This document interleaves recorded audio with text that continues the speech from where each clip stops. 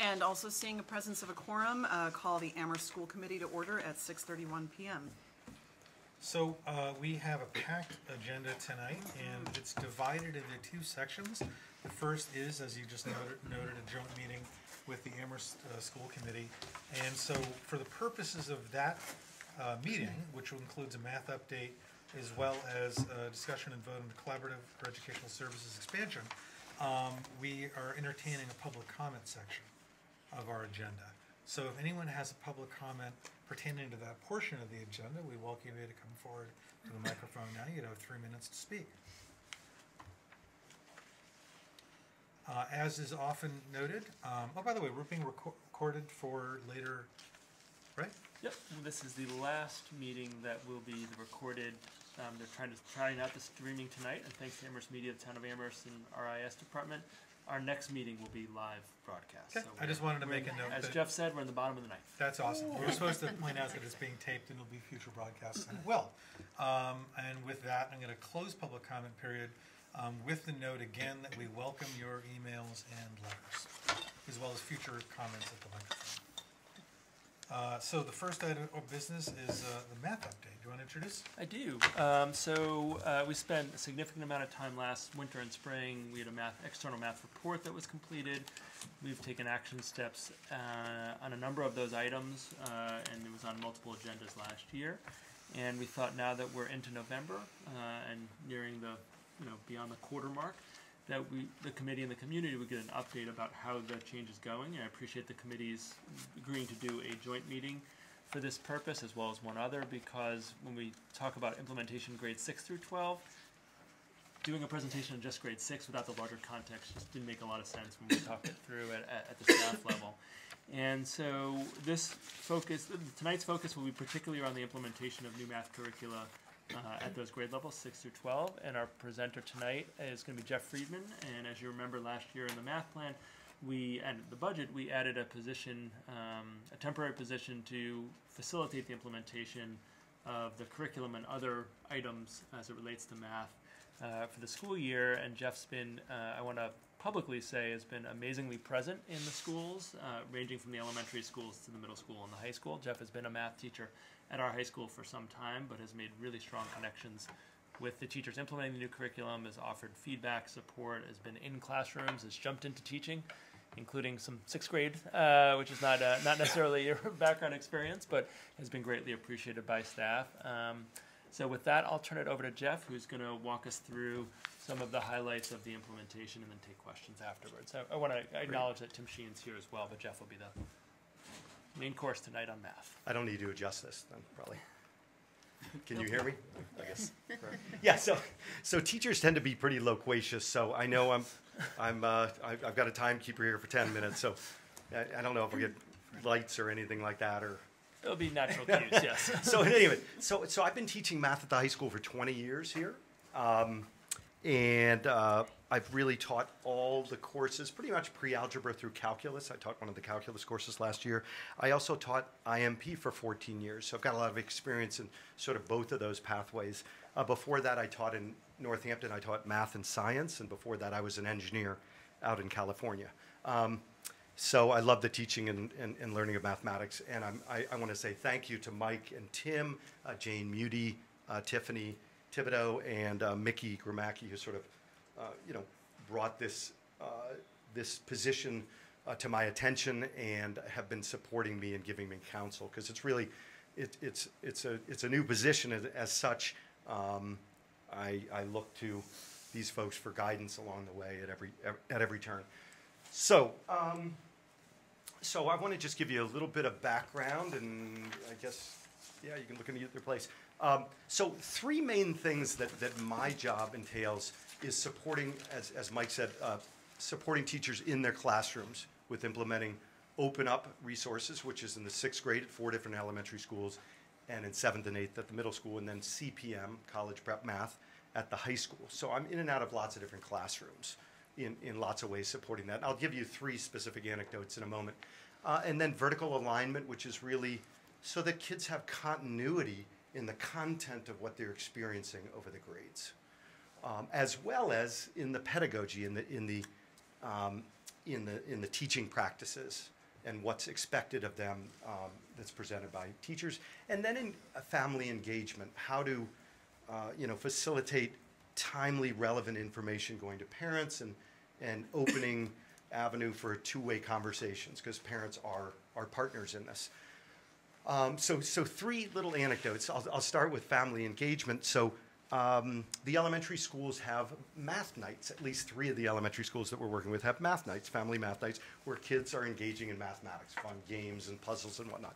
So I thought, wouldn't it be wonderful to have some high school students representing sort of the diversity of who we are in Amherst there. So I've been going around just this last few days to a bunch of classrooms and doing a little sales pitch. And I've already got 8 kids already, girls and boys, of diversity of students of color and Caucasian students who are going to be helping out next Thursday night at Crocker Farm School. And what I said to the kids in the appeal was that, so I have a girl in front of me who's a 9th grader, and I said, imagine a 2nd grade girl at Crocker who's playing a game with you, and she sees this high school girl who's engaged in mathematics and having a great time with it, and she's a 2nd grader, and she's thinking about, looking up to this kid, and vice versa for the high school kids to be able to kind of, engage younger kids in what they're doing. So I think that's really cool. That's just a tangible thing. One of the things that I've been doing a lot is working at the middle school in trying to clarify and fully understand and help communicate out to parents and the kids sort of what are your choices? Because when you get into middle school, you have a choice in 7th grade. Do you continue with what's called Math 7, or do you step up to Math 7 Flex? And what does that entail, and how does that work, and what are the ramifications for your sort of paths through school? And sort of trying to clarify some things with the middle school folks. Another example is I've worked with a couple high school teachers, and I've been maybe about a dozen classrooms. High school teachers. One that I was working with a couple weeks ago was really on, I spent 3 days in her classroom getting to know the kids and the curriculum and her style, and then put the question to her, what do you want me to look at? What do you want me to focus on? And it takes something of the teachers to commit some time, but she and I met then the next day during 10 minutes of her prep period to sort of talk about what she was going to do, and then we processed it afterwards. So it's sort of a variety of things that I'm doing. And they're all in, the overall goal to sort of work toward student achievement. So quick little model here, the way I think about student growth and achievement, because you all and Mike have invested a lot of money in 2 new curricula and all the sort of support and professional development. Curriculum is a really important part. The teachers and the fabulous teachers that are in district are a key part. The district and its support of these endeavors, key. Peer culture in classrooms is a key part of what makes students grow and achieve. Parents and guardians are our allies. We want to work with them. And then the students themselves, their growth and their kind of being able to reflect on their own mathematics and the things where they've stumbled and things where they're growing. So I just think, curriculum is an important piece, a vital piece of it, but there are some other vital pieces too. Everything that we're trying to do is rooted in something that Tim had us worked through, which was terrific last year. I call it very much a living document. It's our vision and core commitments for math education. And I'll just read one thing. We aspire to create classrooms and schools where all students have access to a high-quality, engaging math program. So, and the core commitments are really what students, teachers, parents, and guardians in the district, all sort of what stake they have in and how they play a role in student success. So that's sort of a document that guides my work.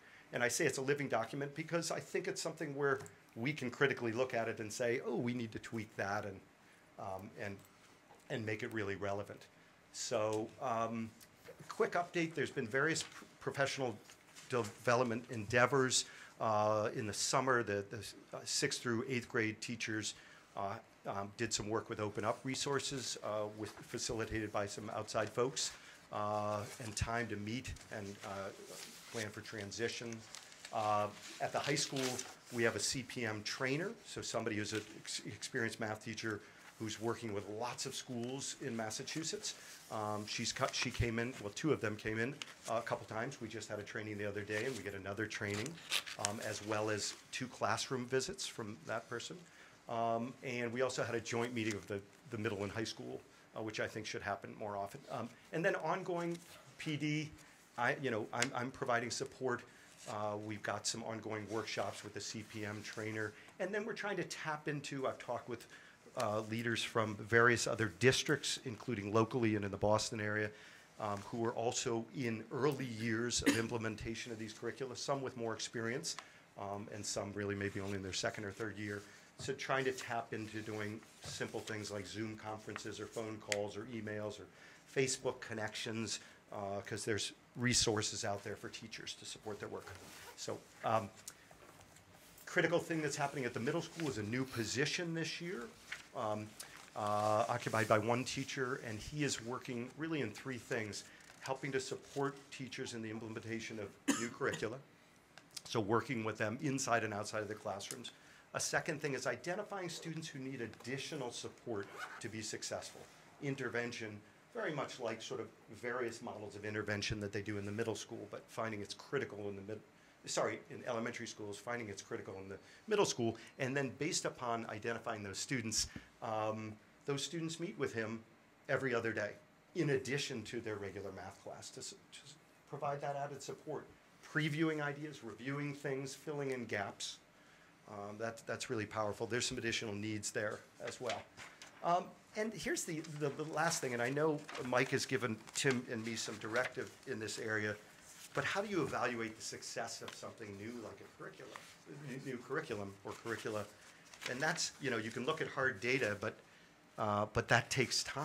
It takes time to implement these programs.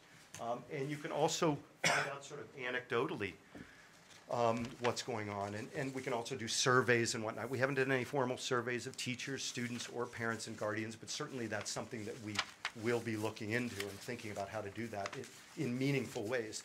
But just some qualitative feedback. This is from, a sixth grade teacher, a seventh grade teacher, 2 high school teachers. Here are some things here. And I'll just read a couple of them. From elementary level in 6th grade, students love the program. They say it's better than what they've been used to. It's structured to support growing competence. It's very well scaffolded in 6th grade, and I spent a couple weeks in a 6th grade classroom. There's engaging in real life problems. End of unit projects are thoughtful. Lessons and homework have a predictable structure. One of the things powerful that's happening at the high school is that the book looks very mathy. And also parents and students can go, when they do homework, the homework problems are online, hints are online, and answers are online. And that's sort of a double-edged sword, I will say. I think it's fantastic. I talked to my daughter, who's a 10th grader, and she said, yeah, it's useful. But you also want to, as educators, you want to teach kids how to use a resource like that wisely. Some kids will click, click, click, and write down what they see, and other kids will be a little more judicious about that. And we want our kids to learn how to learn. And if the homework help, those tips are really helpful for them, fantastic. But we want to avoid kids sort of abusing that as a resource. And then some challenges. A lot of teachers I'm talking with, especially when you teach a new curriculum, and some of you are educators, the first time through, trying to live up to, the curriculum says you can do that in 45 minutes, and you're finding, I need 55 minutes or something. Pacing is something that's going to just take time. And it's beautiful. I was talking with a teacher the other day who was looking at not undermining anything, but just really focusing in on what's the big idea and how do I orchestrate together time. This is in 6th grade. And then time where kids are working in groups or individually, and she can get around to kids. So that takes some orchestration. It takes time with the curriculum. There's also just some little nitpicky things that some of the workbooks, there might be a question on the bottom of a page, and kids are like, where are the triangles? And then they have to turn the page to find. So, those are minor things, and I think we'll get in communication with the publisher and say, hey, are you going to come up with a new workbook? These are not edible workbooks. What do you call it? Workbooks? Workbooks that the students use and then they Consumable. Consumable. Yep. Sorry. Please cut that. So and another critical thing, which is time immemorial. I mean, I've been here 20 years, and that last point is finding and making time. And I look to our leadership in that regard to really, and there's some structural things and schedules that make, given common planning time and whatnot. But that's that's something to continue to dig at, finding time for you two who are teaching the same course for you to have that time to collaborate. So, so that is, let me just see, I don't think there's anything else. But yeah, so thank you. Happy to answer questions, and if I can't answer them, I'll write them down and get back to you, so. Great. Are there questions to the committee? Mr. Bunch? Yeah, it's not a well, I have a comment and a question. Yeah. I worked with you for, 10 or 15 years. It was a long time. No, I'm kidding. I- One of my I mentors. One of my continue- mentors. I Thank you. continue to admire and respect your professionalism.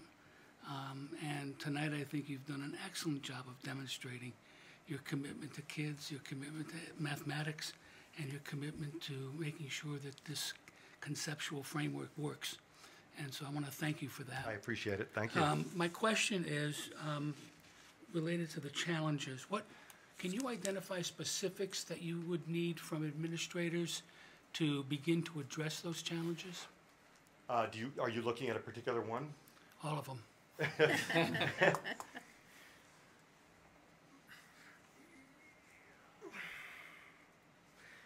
So suppose teachers, the seventh grade teachers, I mean, this is a hypothetical, but suppose seventh grade teachers had some additional time where they could look together. And it's hard when you haven't taught, when you have lots of experience. The teachers are really savvy and experienced, but you haven't taught the curriculum to work through it and do that sort of backwards design. Now that we understand the whole unit, a unit might take 20 days or something, and to have that time and to look at the sort of end of unit assessment and then think backwards, how do we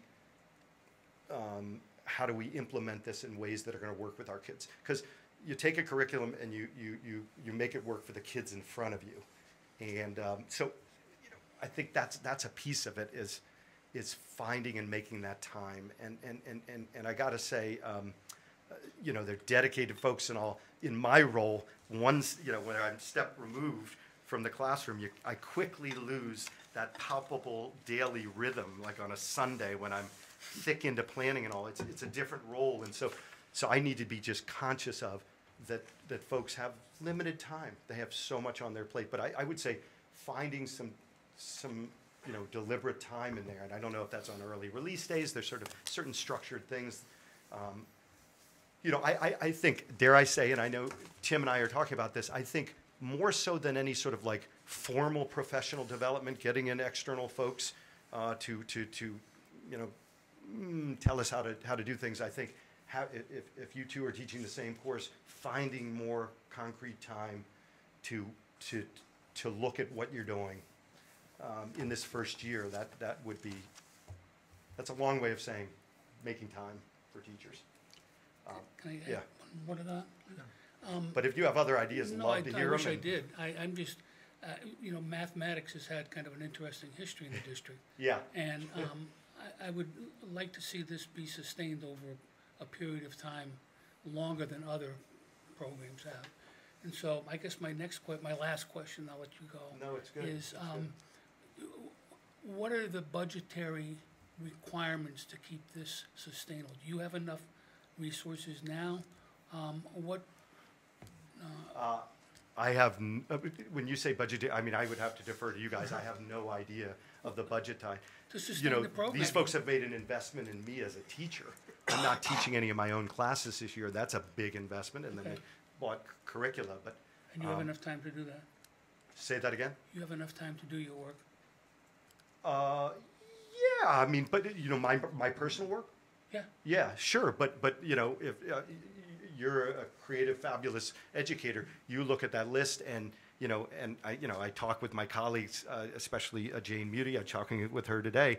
Is really within each of those three sort of bins, there's a world of things that could happen, and it's figuring out what are the going to get the most bang for the buck, so to speak. But I think there's a whole world of opportunity inside of each of those. I'll give you one concrete example. I've been in the district for 20 years, and I know when I taught honors geometry and college prep geometry, which I taught for 15 years or something like that. Loved those courses, and I love what I was doing in IMP as well.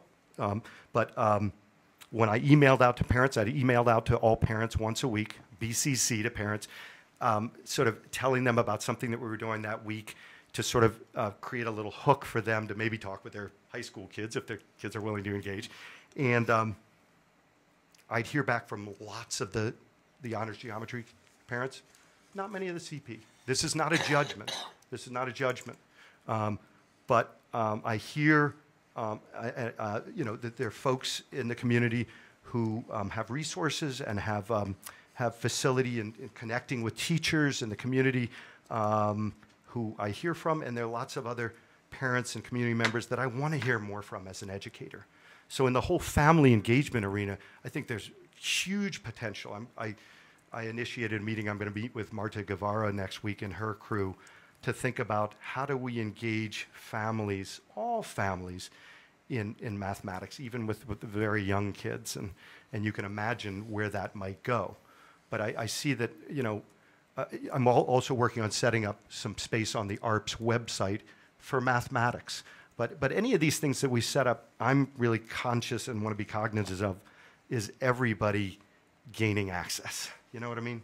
It's a bigger conversation than this moment, but does that answer your, Yes, thank you very much. Yeah, so thanks for asking. Love to keep going around. And, Yep. Ms. McDonald? Thank you so much. Thank you. That was really interesting. I have a 7th grader and a 9th grader, so I experienced the transition very directly. And from our family perspective, I would say it was very smooth. My kids barely noticed any difference. I don't know that they would have noticed otherwise. But one thing that it's sort of a comment and a question, and building on the discussion that you just finished about engaging with families is in the transition, particularly from the 8th grade to the 9th grade, we had a lot of information about the progression and sort of what is the pathway for IMP. Yeah. And I know you switched very, very quickly, but we didn't have that same kind of information for the new curriculum. For 8th grade. 8th In other grade words, into 9th grade into high school. Oh, your kid's a 9th grader, right? Yeah. Yeah. Interesting. Okay. Yeah. And- Good to and know. So the way the school year ended, it was, we'll tell you where, we're still working on math placements, and we'll tell you what courses your student will be assigned to. And then we got the schedule, and we didn't get any context for sort of how that fits Good into point. the... Duly noted. Yeah. Duly, And so I think, yeah. Because I felt Yeah. very well informed about the IMP progression, Yeah. and that similar level of information and pathway would have been really, really helpful. And it's not too late, because I think, it still would be helpful to have that information and help families understand where their child is being placed and what their next step could be or should be. Totally makes sense. And apropos to that is sort of when we sent out an email and letter from the middle school to all 7th grade parents and guardians, we sort of had a sort of a sequence, a chart of sequence that included the middle school and the high school, which hadn't happened in the past. So, and so that at least parents and their kids can kind of see pathways, and how you can find your way into what you want to do. But duly noted. So I appreciate that you said it's not too late. No, We're it's working not, on communicating with all Yeah. 6th grade parents right now. So that's really helpful. That's helpful. Mr. Menino? Mr. McDonald mentioned placement. Is that the same thing as tracking? And if you do, what kind of factors do you use to place a kid in an advanced class or a lower class? That's a great question. That's a big question. I know, So- but I'll... Yeah, no, I appreciate it. So suffice it to say, this is something that I've been 20 years in my microcosm, and I'm given the luxury and the liberty of sort of zooming out. So right now I'm meeting with, for example, all the 7th and 8th grade teachers around the courses at the middle school. But I would say it's not tracking. I would say the goal has been, as I understand, and I'm getting a history of this from various folks over the last 5 to 10 years, is 2 words: access and equity. That should a district like ours have this split that happens in 7th grade, that your child may step up to flex and her child may choose to stay in Math 7, both excellent courses with excellent teachers, But if your child later on decides, you know what, they're more mature, kids' brains developmentally get more mature and able to sort of do the abstraction that we do in algebra, your kid has a path to step up. So we want to continuously support and challenge our kids. So how that happens, it's there's lots of interplay there. And if your kid finds, oh my gosh, the really challenging sort of more honors level work is just too much for me, Dad, that he or she can move. It can move either way. What I'm interested in is we aspire to have that. So it's not like you jump into one track and you're there for life. But how does that work practically speaking? What are the practical realities of kids making that movement in either direction? And I think, one thing I love about teaching in this district is teachers deeply care about all students. Whether the structure of things lives up to our aspirations is something that we got to keep chipping away at. But, I think, my hope is, and I've certainly seen it over the years, that kids, the idea that anywhere between 7th grade and Miss Beauty has really tried to carve out ways, 7th through 10th grade, 7, 8, 9, 10, 4 years, where kids can have a chance to step up when they developmentally are ready for it. But that also presumes, and this comes back to a resource issue, that, hey, what about if I'm a kid, I'm in 7th grade, and I kind of feel pretty good about the math, but I'm still a little anxious. I want to step up to 7th flex. If there's support, if there's additional support for me, terrific. If there isn't support, and that support could be a class or an elective or something like that, if there's support for me, then we're going to help those kids make that leap. So there's resource issues associated with it, and I'm talking for longer than I need to. But No, it's okay. but this is a great question. It's a great question.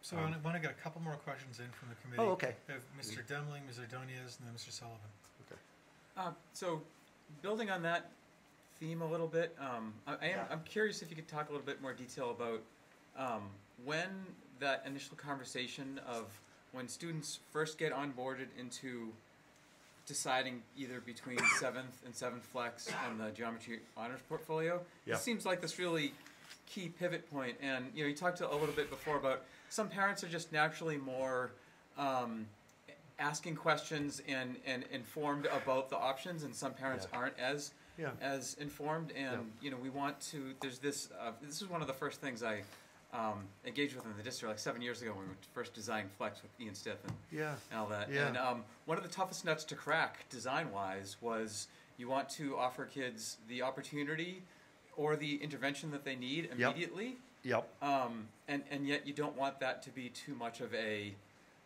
pass-fail, high-stakes SAT kind of a moment. You want it to be a more gradual introduction. And so we talked a lot about how that comes down to parent communication, and that we wanted to get away from just this one letter that you get in sometime in the spring that all of a sudden this is where you're going. So I don't know if you could talk a little bit about what the current thinking is, what we're doing now, and what teachers are saying. Yeah, again, I've been, we're not in silos here, but I'm 20 years at the high school, and I'm still, I'm getting to know the middle school more and more, even though my 3 kids went through the middle school, and so I should have some familiarity. And, I think, here's a concrete answer to that, which is that the 7th grade teachers all emailed out to all 7th grade parents with certain different sort of boilerplate messages. Your kid clearly shows, is really excited about mathematics. He or she has been doing all the challenge work.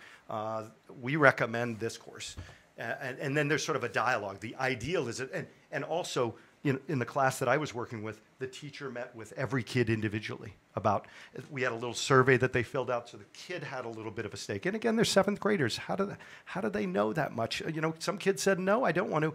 And then through sort of the praise and the documentation of what they've done, you know what?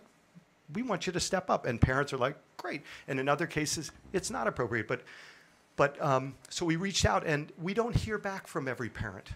So there are places, that's a tangible place where, and parents are deluged with stuff, and there are lots of reasons why. So I'm interested in ways to make sure that every parent and kid, that we as a team have that conversation. That's hard, when you have, the teacher I was working with has 80 80 kids so you look at sort of their track record and what they've done, but it's not a perfect system. That's one reason why I'm spending time with the middle school, kind of looking at what is our aspiration. And I appreciate the way Mike put it. What do we aspire to as a district, and then what are we actually doing? So I don't know if that, but I also want to, apropos to what you said, is that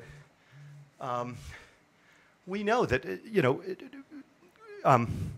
once you make a decision, the hope is, in a truly caring, committed community and district like this, is that, hey, if I'm not taking that more challenging course, maybe next year I can. And that becomes, it becomes a little more difficult. It also becomes a commitment, a choice. Like if I say, hey, your son could do this in 8th grade, son or daughter, I don't know, but they're going to need to have this, they're going to get the benefit of this additional support class. But that means sort of digging into some of the other options they have at the middle school. And so that's a choice. And some kids are like, oh, I don't want to give up that sort of, I don't know what they call it at the middle school, some of those electives and some of those other, I don't want to give up Miss, the drama teacher, forgotten her name. Ms. Boniface. Yeah, Miss Boniface, wonderful class. So they're choices. But I hear what you're saying is, how do we ensure that parent, student, and teacher really have that conversation and at that point, but also along the way. So, yeah. Yeah, and I know we're running Yeah. low on time, but I Yep. wanted to just So- add something that was before, to add to what Mr. Freeman said, but Yeah. also that predated him in this role, which is that there was a recent time in the district where those decisions and those choices were made at the end of 6th grade.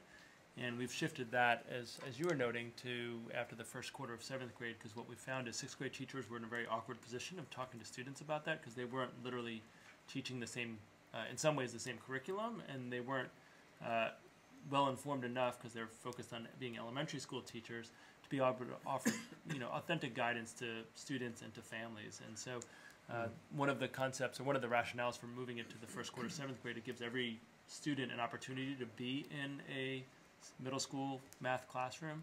It allows for relationships to form between teachers who will literally be teaching both the Flex and the Math 7 course, and so that those conversations that Mr. Freeman talked about can be much more informed and much more supportive to families and students in making that decision. And the word I'd use, and you used a slightly different one, but is coaching. That some students may need to be coached, that they do have the requisite skills and encouraged to take part in that. It was really hard to ask 6th grade teachers across 4 different districts and 6 different schools to be able to do that effectively and consistently. And frankly, it was just not possible. So that was another structural shift along that same dimension. So we had 2 more questions. Mr. Donius and Mr. Sullivan. I will try to keep this brief, but thank you. I will take notes. Thank you for taking the time to walk us through some of the work that's been going on here. And it made me happy to hear that you are going to be meeting with Dr. Guevara to discuss how to engage families. One of the issues that I've raised with Mr. Sheehan before, and also with Dr. Morris, has been the findings of the report that was done a couple of years ago now, the math study that led to the working group, which found that there was an achievement gap among Latino students in particular. And as we know, a lot of these gaps actually start from elementary school age, right? Yeah. And one of the reasons why we're having a joint meeting tonight is so that we can think about how to improve the experience for students going from the elementary schools into their middle and high schools. Yeah. So I guess my question to you is, I'm hearing a lot about reaching out to parents, trying to engage them, bring them into the fold, if you will, to help strengthen their kids' experience and their students' experience in the schools.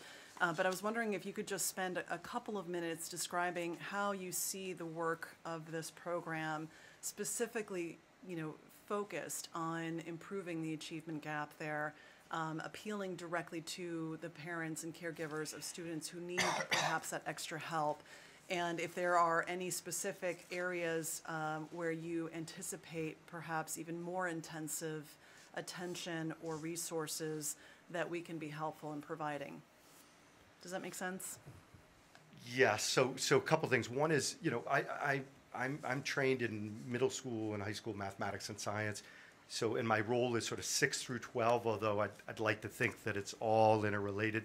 So I can't necessarily, certainly from my own experience over the years, it very much is a K-12 thing, you know, because some kids have, you know, I'm going to put it starkly, in the same way that you walk into some people's homes and apartments and there might be very few books. And you go into other people's homes and apartments and there's just it's teeming with books. Some homes have no games or puzzles, and some have tons of games and puzzles. I don't mean to put it so sort of simply and starkly, but I think it starts very, very young.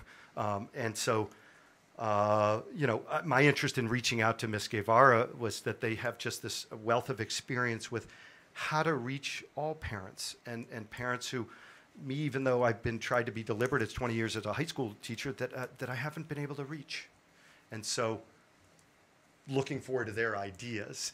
But I think I've been working with the registrar here to get statistics, and they would not surprise you or me sort of what the sort of makeup is of, sort of the flex class versus the non-flex class, or the honors algebra in grade 8 versus the regular algebra, and split along sort of Caucasian versus students of color, split along full lunch versus free and reduced lunch. That's a really stark difference. Free and reduced kids may be, 40% of, I don't have the statistics, well, they're in my binder, but 40% of the 8th graders, but in the honors 8th grade math, they're 8% of the kids in there. So there are those statistics, which I don't think would surprise any of us. And this is a broad societal thing. But what can we do in this fabulous place called Amherst? My interest is in at every step of the way, K-12, where are there places where we can do a little bit better? I don't know enough about early childhood education to sort of speak to the K through 5. And I'd sort of defer to other folks who are much more schooled in that. But yeah. So I don't know if that quite. I don't have a lot of specific ideas yet, although I'm sure we could come up with some. I don't. Yeah.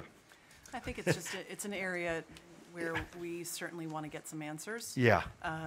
And definitely address that, sooner rather than later. Because again, I think given the work of, the working group, as well as the conversations that we've had here on both committees, actually, clearly this is an issue that needs to be addressed, very soon. And hopefully, you're the person to do that. Well, can I give one other specific anecdote? And this, if I'm getting anybody in trouble here, my apologies. But so there used to be a class.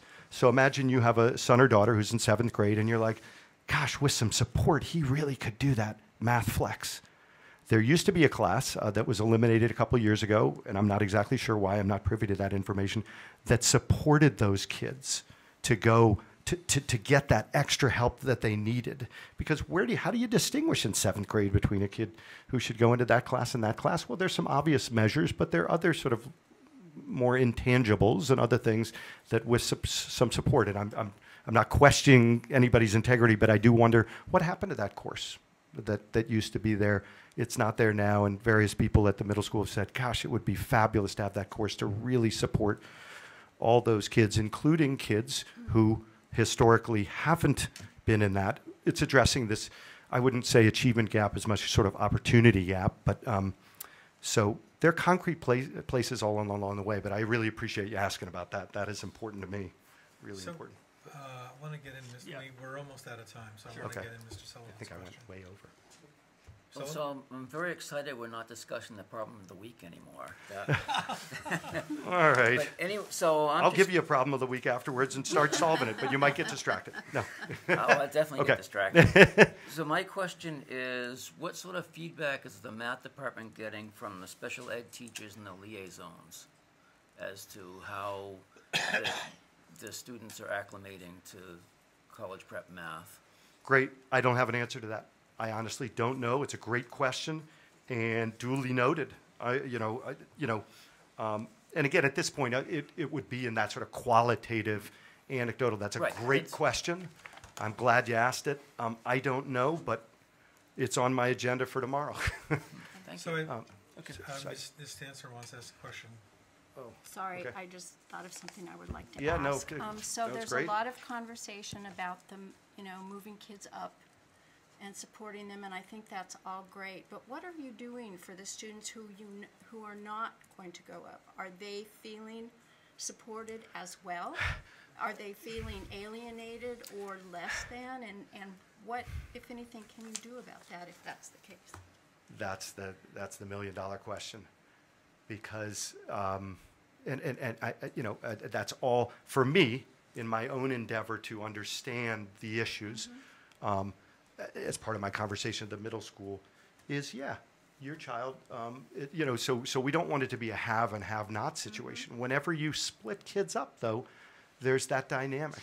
And I've always rationalized in the 20 years that I've been here that I love about this is that I'm going to bring my best 100% to my honors class and to my non-honors class and support every kid where they are in their own path. Because it's not a race. It's not a race. We want to meet you where you are and be slightly above,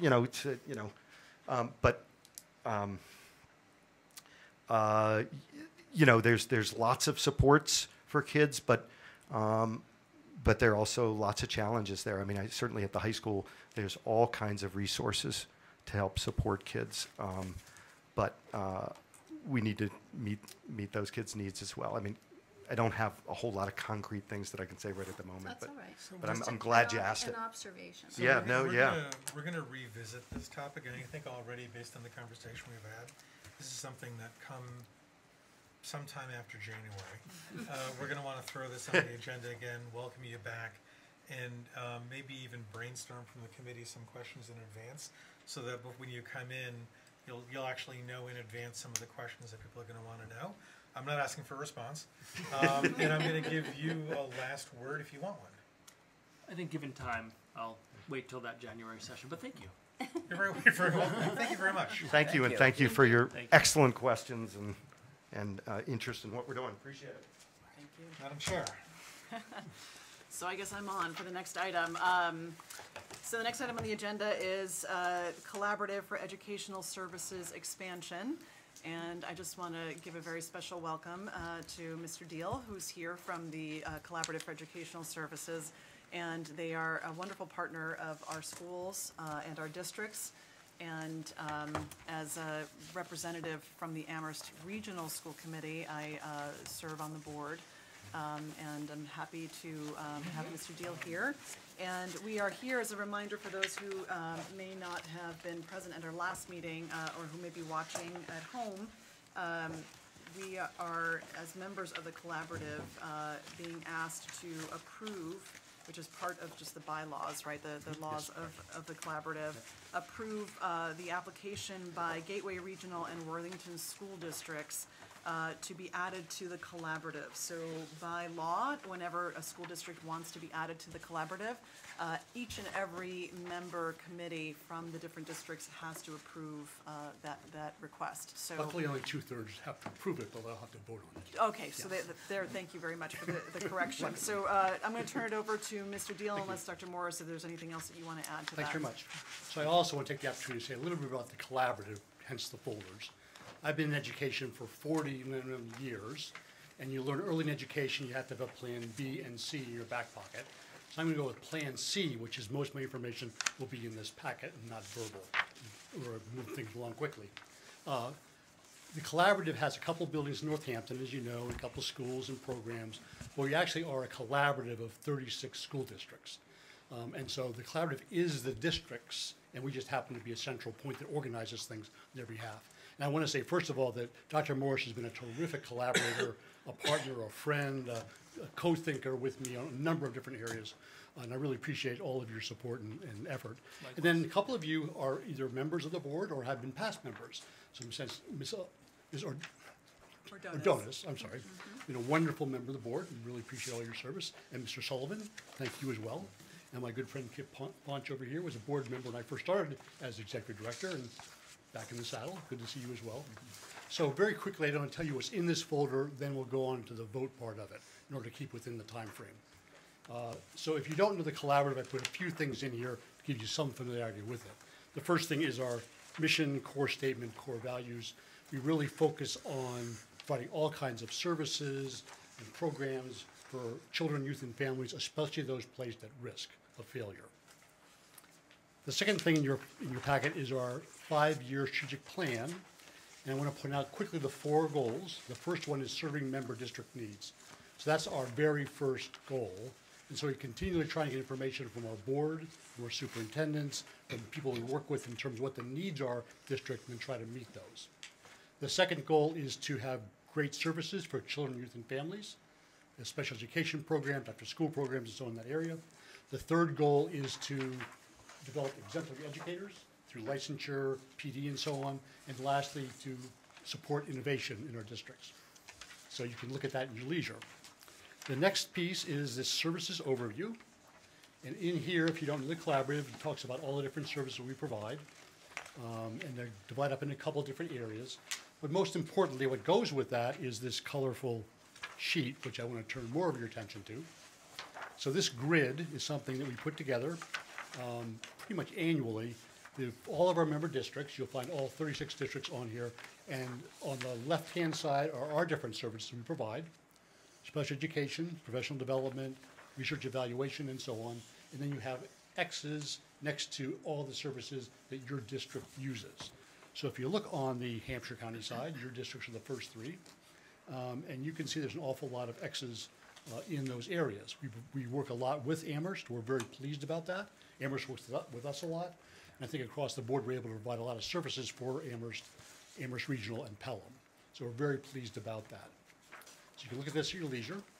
I'm moving pretty quickly. Well, while you do that, I just want to note whether intentional or unintentional for Amherst Regional, one thing that I'll be coming back at the next meeting and talking about is the SPIFFy Coalition Prevention Needs Assessment Survey has 2 X's. Maybe that's because we're utilizing a lot of your services. No, that's it'd be typing too fast. It'd be appropriate one way or the other, because in some of the work that I'll be sharing out around vaping prevention and substance abuse prevention, the collaborative has been a critical partner and we're continued partnership absolutely. on that to truly make a difference in our prevention approaches. So I like the 2 X's. That's all I was saying. Okay, Yeah. 2X is good.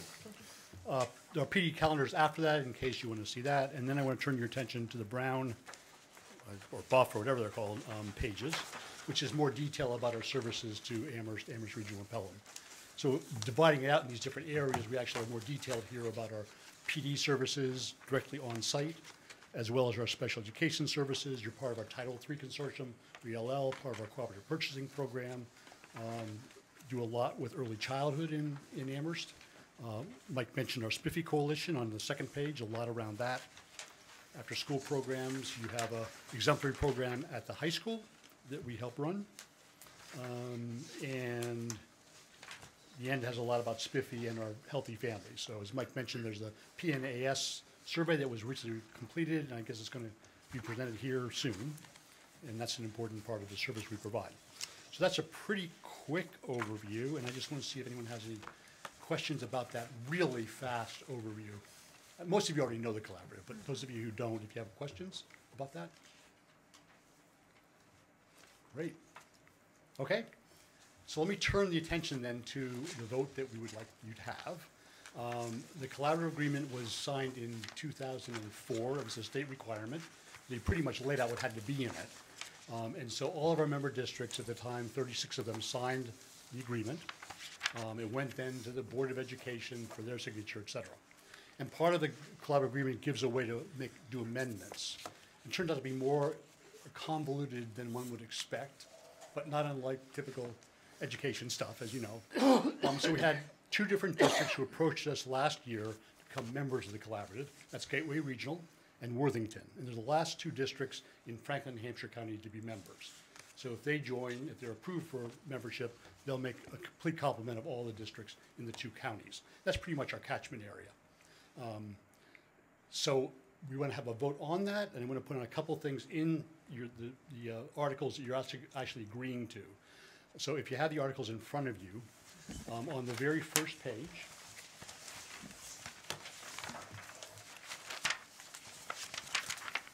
you have Gateway, you probably use it in color, but you have Gateway Regional and Worthington mentioned in the first paragraph, and then the second paragraph talks about having 2/3 members' approval.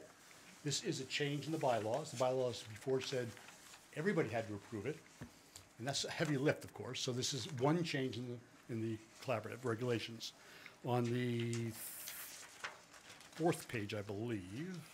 While you're doing that, just for people viewing, either the committee members, but also people who have the packet, it is, the top of the document that's being referenced is Agreement of thank the you. Collaborative for Educational Services, formerly known as Hampshire Educational Collaborative, and there is some shading that's indicated. Oh, there's shading. Okay, good. Yeah. It's visible.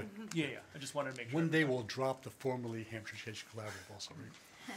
So on the fourth page, enlargement of the board, this is another change which is we're happy about, but it's not that major. Originally, the collaborative agreement said the Department of Education, Elementary Secondary Education, would appoint a voting member to our board, which we kind of didn't necessarily like that much. But it turns out DESE had no capacity to send 25 of their members out to the collaboratives. So they decided to drop it. Instead, we have a liaison at DESE who's a really good liaison, helps us a great deal. So that's a change. The next change is on page 9.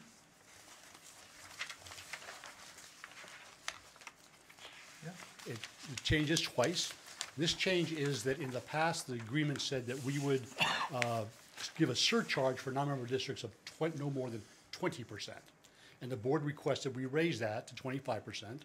DESE said, okay, so it's now in the agreement that we're going to approve. This helps underwrite and support our member. About half of our business comes from non-members, and they pay 25% more than members do for the services, which allows us to keep costs a little bit lower for member districts. So it's a benefit of membership. And it's one reason, of course, why Gateway and Worthington want to be members. So two different places that occurs, changes just the percentage we're able to surcharge. And lastly is on page 14, which is the effective part, when this will be effective. And the statement about they will become members upon this. So basically, we need 2/3 of our school districts school committees to approve this, and then it goes to DESE. This has been a long process. It's been to DESE several times, et cetera. So we're in the final stretch, and we want to do it by January 31st. That gives time for the commissioner to approve it for their membership next year. So I'm making the rounds of school committees. And I just want to say, my final word is, it is such a pleasure, and always have a little bit of a chill when I meet with school committees across the board. They're all different, but every one of them is made up of folks like you who are citizens. You give up your own time, you run for office, you really are dedicated to having excellent outcome for the kids in Amherst Pelham and Amherst Regional. And it's such a dedicated work that you do, and I think it goes unsung. So I'd like to sing it, because I really, seriously, I really value the work that you do on behalf of children, youth, and families. So thank you very much for that. And I think on your agenda, you have the actual vote that we want. We do. I just wanted to quickly see if anyone had any questions for you before I entertain a motion. Seeing no questions, I'd entertain a motion. At least you to entertain a motion. You started this. I will entertain a motion. Actually, you need to for the Amherst Committee anyways, right? Yes, that's true for both committees. Right. So for the Amherst School Committee, if anyone wants to make a motion, and the language is on the agenda. Mr. Nakajima? I move for the Amherst School Committee to approve the September 25th, 2019 revised and amendment agreement of the Collaborative for Educational Services. Okay, we have a motion. Do we have a second? Second. We have a motion and a second. Any further discussion or questions? All those in favor from the Amherst School Committee, please raise your hand. Any nays? Nope, we have unanimous. Thank you very much. I would entertain a similar motion for the Regional School Committee. For the Amherst Pelham Regional School Committee to approve the September 25th, 2019 revised and amended agreement of the Collaborative for Educational Is Services. there a second? Second. Moved and seconded by Donald Stancer. All those in favor, any debate? Seeing no debate, all those in favor of the motion signify aye. Carries unanimously. Thank you. Congratulations. Thank you very much. And this is for our signature. Yep. And there are, how many committees listed on here? We have 36 committees. 36 committees listed on here. Thank you You'll very be much. visiting committees to the bench. I got my evenings cut out for me for a while. what number are these two, Mr. Deal? We actually up to 18 here have already voted their schedule, which is good, that's half. What is the 12th? Today's the 12th. And I would just ask, as the signature's taking place, if you could loop back when you get to all 36, just so I can report back to Absolutely. to these bodies that There you go. we've met I that. will do so. Thank you all very much. Thank you, Mr. Deal. Thank you for coming out. You're up next. So that concludes the business of the Amherst School Committee tonight, and I will take a motion. Mr. Demling? Move to adjourn the Amherst School Committee. Okay, we have a motion to Second. adjourn. We have a second. All those in favor? And we are adjourned. Okay, the next item of business for the Amherst Pelham Regional School Committee is approval of the minutes of October 29th, 2019. People have a chance to take a look at them and see if they have any edits. I have one. Yes, Ms. Hanson. It's under item number 6 about the transportation. And under A, transportation, the Okay. first sentence says, Mrs. Dancer asked a question. I did not. Okay. Someone else did, but I don't know who it was. Okay. I don't know if Anyone anybody remembers that's right, asking that striking, question. Striking a chord with anyone, is there? Yes. I was just gonna say, I think that was me. Okay, Yep. so that's Mrs. Collins. Other edits? Yes. So at the end of section 5, subcommittee updates, it looks like we have a hanging sentence. The policy subcommittee is meeting November 11th to continue the work on the policies discussed last week. There's no punctuation at the end, so it's not clear if the sentence was intended to be finished there or if it was just cut off. It seems like it might be. I but think that's the end of the sentence. Seems like Should it just be a wants to be. period. It Yeah. seems like it wants to be. Okay.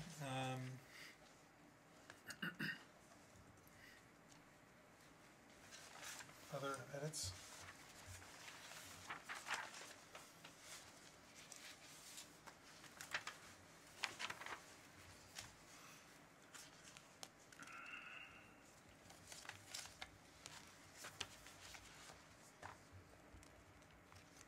I would actually say at the end of item 4, chairs update,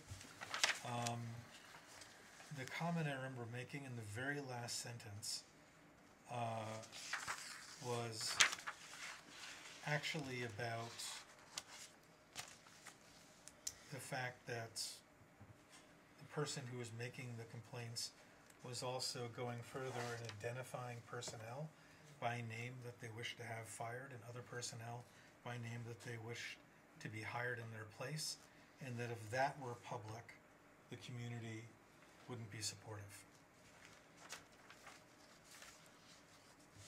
Anything further? I'll entertain a motion to approve as amended otherwise. So moved. Okay, is there a second? Second. Okay, all those in favor signify by raising your hand. Okay, that's 8 of us. Are there nays? Are there abstentions? Mr. Demling abstains. Okay, thank you very much. Moving forward on the agenda, we have committee announcements from school committee members, and also public comment. Are there any announcements from school committee members? Seeing none. By the way, do you have that little counter? Ooh, Or can you get it? I can, it'll take me. I just have a feeling we might have some public comments. No, I should have thought of that earlier, I apologize. There's some, just for people's patience, there's something we tend to do is to put on a timer, because since we say people have up to 3 minutes to talk, we then have general assent that if you've been given 3 minutes, that you can see the 3 minutes, we can see the 3 minutes. In the past, there's been sometimes some disagreement over whether we've counted correctly. Just hang tight for 2 seconds. Sure. I think go to sleep or something, or I think it's, yes. that's a bummer. I'll do like 90 seconds. Okay. 90 seconds, that's half of the whole public comment. That's one way to time it. You could tease the chairs update. I could tease the chairs update. The chairs update's gonna continue a conversation we started last week during the chairs update around challenging messages that members of the staff and the committee received. That's about as much teasing as I was planning on doing, but it will in fact continue that. Well, it's a personal account. It's Mike Morris's account, it's not the general account. There we are. So, as people come forward, you don't have to raise your hand, you can just come forward to the microphone. You'll have up to 3 minutes to speak, and please identify yourself when you do. And it's funny, usually we're like, Mike's like right on top of these things. Nobody Let's just use comment that on, one, yeah. ideally you won't comment on this, right? I mean, we're getting organized. Okay, cool. Anyone want to make a public comment? Please, if you do, please come forward to the microphone and offer your name and offer your comment.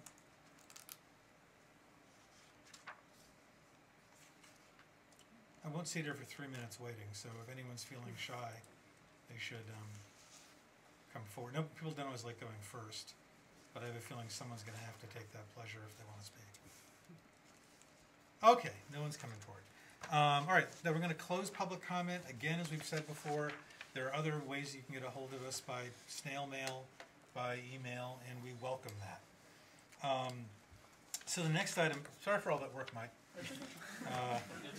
But it was, theoretically, someone was going to come forward. We were going to be ready for them. So superintendent's update is next. Dr. Morris. Sure. So most, but not all of this is in the packet. I know it's a pretty thick packet today, and I'm going to keep it brief, again, because of the length of the meeting. So last Tuesday, week ago today, we had what I felt like was an outstanding all-staff professional development day. The afternoon is at the schools, but the morning is a district-wide day that includes paraeducators, professional educators, administrators, custodial staff, food service staff, many different staff members.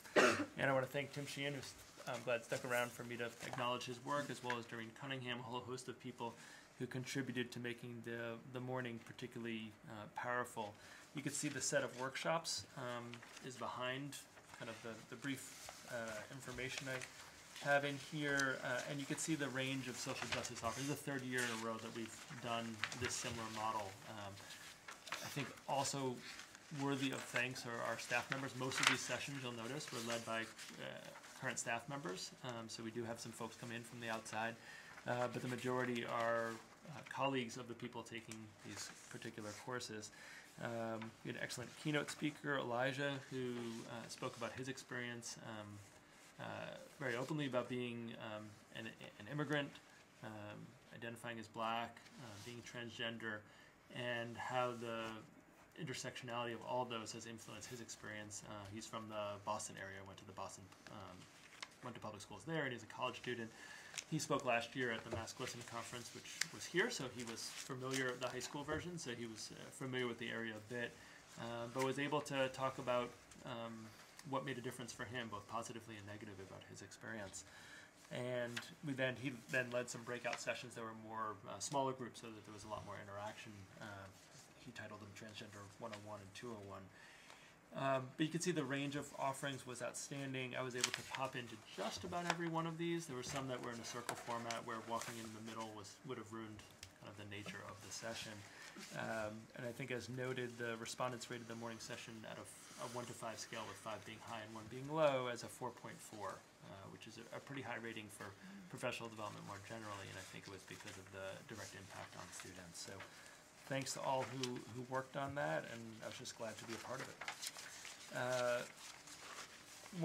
couple more updates. One is just athletics. I know we had the Stewart here, but just want to continue to update you that we've had an incredibly successful fall season. Girls cross country won Western Massachusetts championships. We have the boys soccer tomorrow night in very frigid weather, but they will still play soccer. I feel for them. I think it's going to be like 18 degrees or something at game time because it's in the evening. In the Western Mass semifinals against Ludlow, they're the second-ranked team in Western Massachusetts. And on Saturday, the boys football team will be in their division championship against West Springfield. So there are many other sports that have had banner seasons. I just want to highlight those 3. but really, really phenomenal outcomes. So thanks to all the coaches, Ms. Stewart, Mr. Jones, and primarily the student athletes who are involved.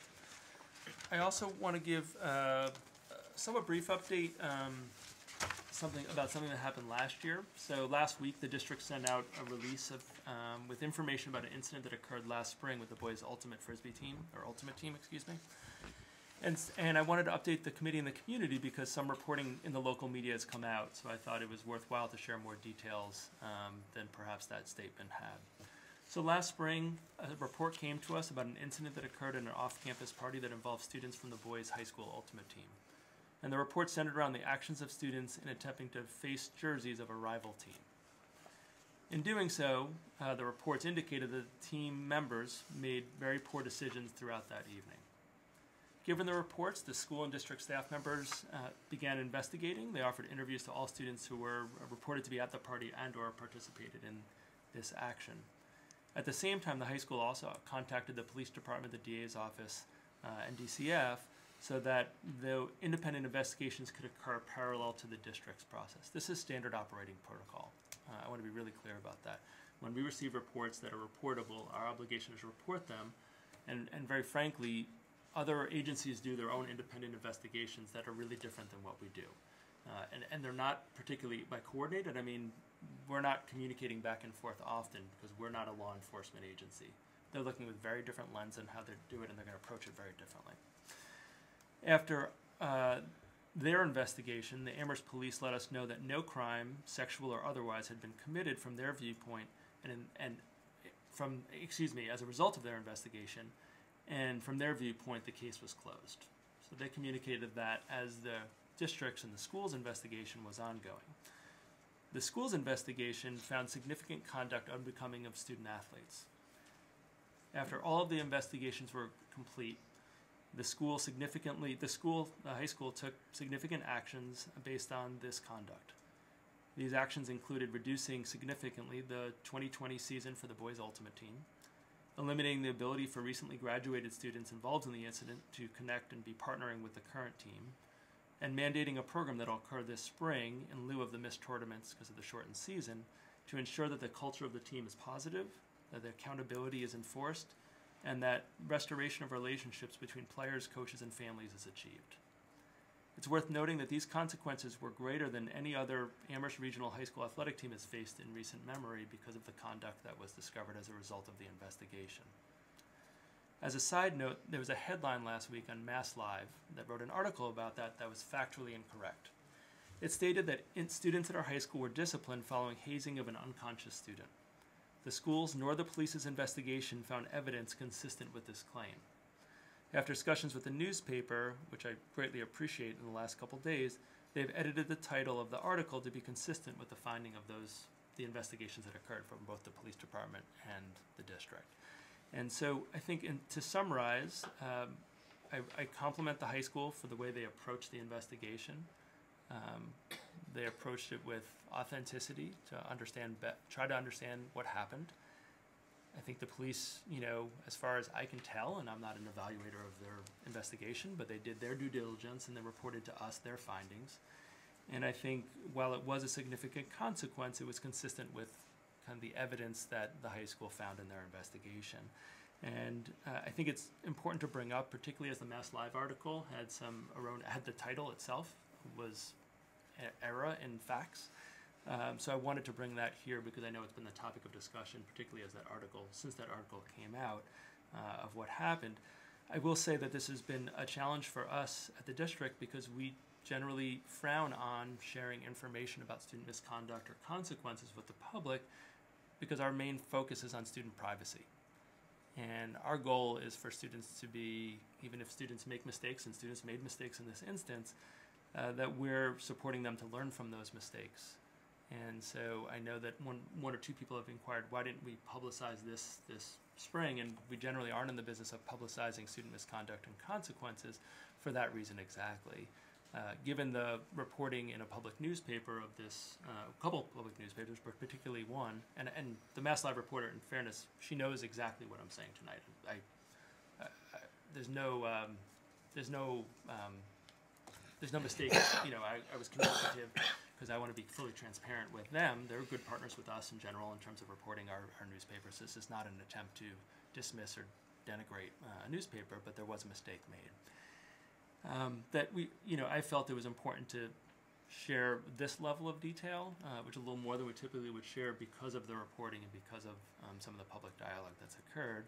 I want to really also compliment the school and the coach for taking this incredibly seriously, working over the summer, beyond the school hours, to try to restore the relationships, and that's the way we approach things in the district. Yes, there will be natural consequences for behaviors and conduct that's inappropriate, and our goal is that we restore those relationships and work together so that our students and our community can come together and have the best experience possible. So I did feel like it was important, given the articles that were published and in the press, to be able to share with the committee and the community kind of the snapshot again of what happened, and the way we approached it, and how we're moving forward to support students, families, and the community in the future. So I think that's all I was going to share. Great. Thank you, Superintendent.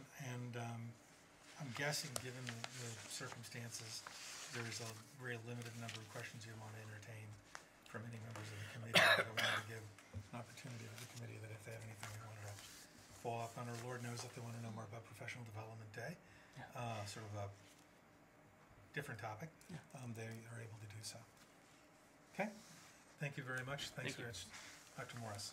I'm sort of following on, in a way, from the item that Dr. Morris just talked about.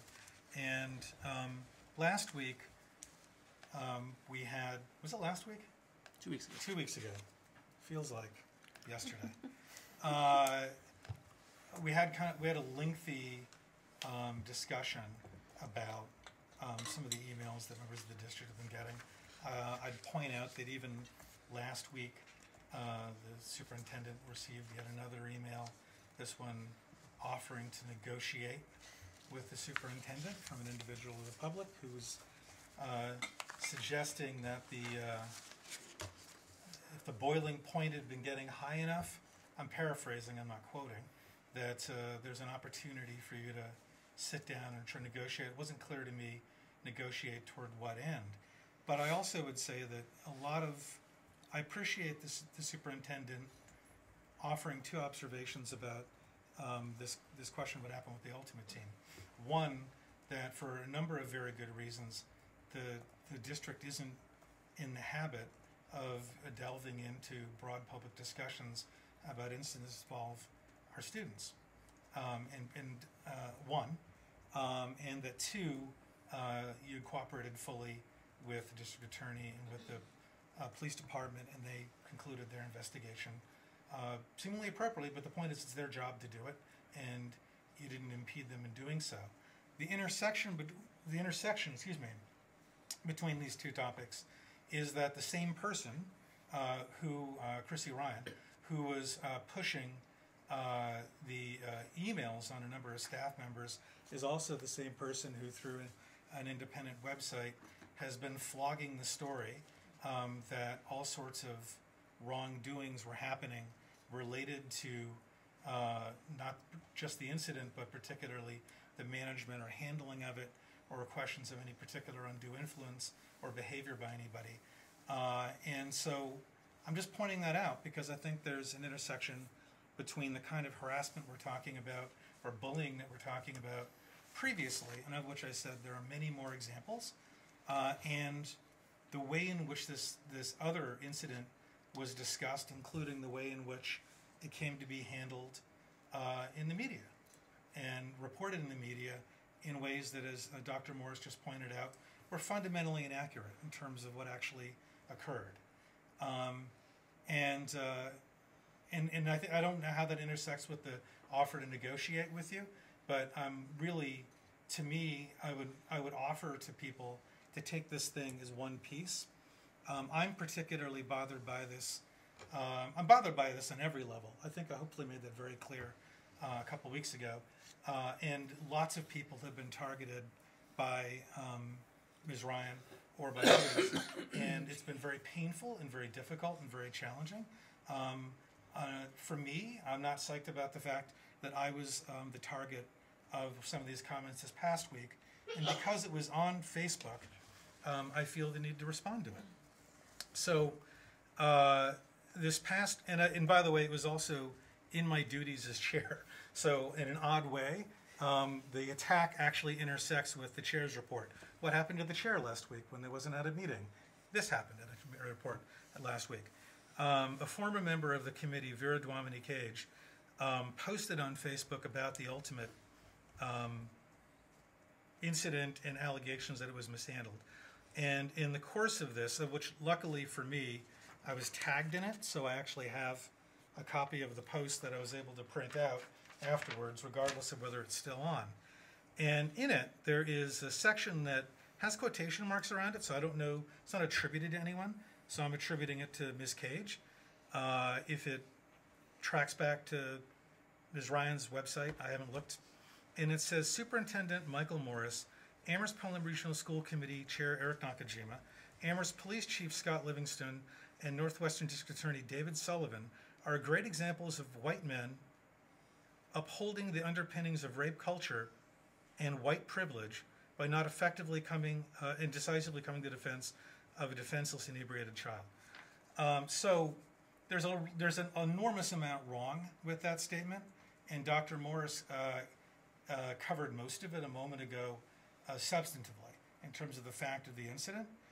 Just for my own sake, I'd point out that I'm not actually a decision maker or involved in any aspect of the investigation or the decision making around how this incident is pursued, either by the police or by the district. And so I'll leave it to Dr. Morris or others to defend their own reputations, but I'm profoundly offended that anyone would think, especially entirely unsubstantiated, that I would support a culture of sexual assault or rape or violence towards anybody. And it's profoundly offensive to me. Curiously, Ms. Duamini Cage is actually a commissioner, in fact treasurer, of the Asian American Commission, which is an official state body, I believe administratively housed within the Office of the Treasurer, which has the mission of supporting and advancing the interests of Asian American residents of our community. Therefore, to me, it's profoundly ironic and extraordinarily disappointing that Ms. Duamini Cage, in that quote that she propagated on Facebook, also referred to me as white. I mean, I imagine white privilege could probably be transferred as a sort of Marxian class analysis around advantage, and I don't really care. I don't give a damn. The reality is, when my parents got married, it was illegal for them to be married in states around which they lived as a young couple. When I was growing up, including here in Amherst, being a minority was a profoundly challenging thing to be, and being a biracial minority, being somebody who is in fact half European and half Japanese American in terms of ethnic background, was profoundly isolating. Because if anyone has any memory, if they're around back then, America's pretty racist now, but it was very racist in terms of its social practices back then. And being on the early edge of being a biracial child and a product of a biracial couple was an extraordinarily isolating experience. Most people would eradicate and deny my European American background and ask me when I came to this country. They would only see my dad in me, who I'm profoundly proud of. But honestly, in a community in which you looked around and you saw Catholics and Lutherans and Irish Americans, it's hard, I mean, people that don't remember it or don't know or too young, it's hard to exaggerate how tribalized and balkanized our society was back then, including here in Amherst. And I will tell you, as somebody who didn't belong in any group and wasn't accepted fully in any group, it was personally wounding. So to see a commissioner on the Asian American Commission for the state choosing to eradicate and deny my heritage, eradicate and deny me, eradicate and deny my parents, is one of the most profoundly vile things that I've experienced. I think I'm owed an apology for it, but more importantly, I honestly think that when we're coming together as a group, when we're coming together to try to figure out how we serve the students of this district in the best way possible, there's in the staff helping all of you do your work. There's an underpinning of decency. There are norms of civility and reciprocity, of empathy, that are required to do our work, because everything is difficult. Nothing is easy. And every argument poses more challenges. If we cannot find that decency within us and find the tools of communication to reach out to people who are different than us, to people whose experience we don't know and we can't touch, then as adults in particular from this room, we will never be able to advance our district in the way that every child and every family deserves. That's what this is about. When we talk about the incivility, when we talk about the harassment, we are not simply talking. We are talking in a microcosm about people having a hard time getting up and going to work and doing what they do. But in a broader sense, it impedes our ability to work as a team, to overcome differences, to find solutions, and serve the people of this community and the children of our districts. So that's it. Subcommittee updates. Any subcommittee updates? Is there Dennis?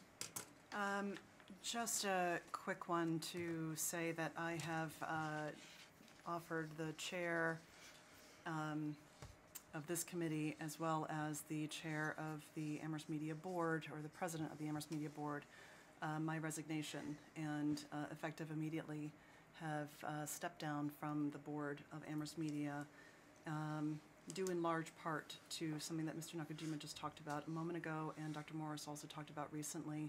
I won't go into any details over this meeting. I don't think it bears repeating necessarily, but I am very disappointed in the direction of some of our community members, and feel that I can't in good conscience continue on that board given some of the things that I've heard.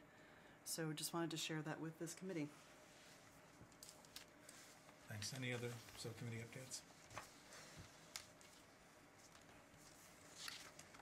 Normally, I'm the one who lightens the mood, by the way, at the meeting, so I'm not able to do that right now, so I apologize. Okay, new and continuing business, policy GICFB, second reading and possible vote. Ms. McDonald? So I skipped the subcommittee update because we're diving right into our work, but the policy subcommittee met yesterday evening to review this. When we read JICFB, which is our anti-bullying policy, at the region meeting 2 weeks ago, we had no notes or comment, and nobody's contacted us since then. So we actually didn't make any further revisions to the policy since our first reading. And just a reminder for everybody that this anti-bullying policy is being updated based on changes to Mass General Law, and no other changes have been made. So the changes in here were based on recommendation from council. And as a reminder, because it's not clear in this printout where the change was, it's under retaliation. The second paragraph that begins with consistent with MGL, et cetera. Just that paragraph is new. And I believe that was the only change. Right. Are there questions about the policy or any comments? Just give you a pause to look through it.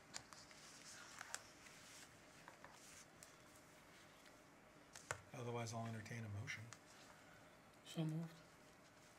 I need a motion. I'm sorry, like just read out what it's about or something. I'm if move you on, want. that's all.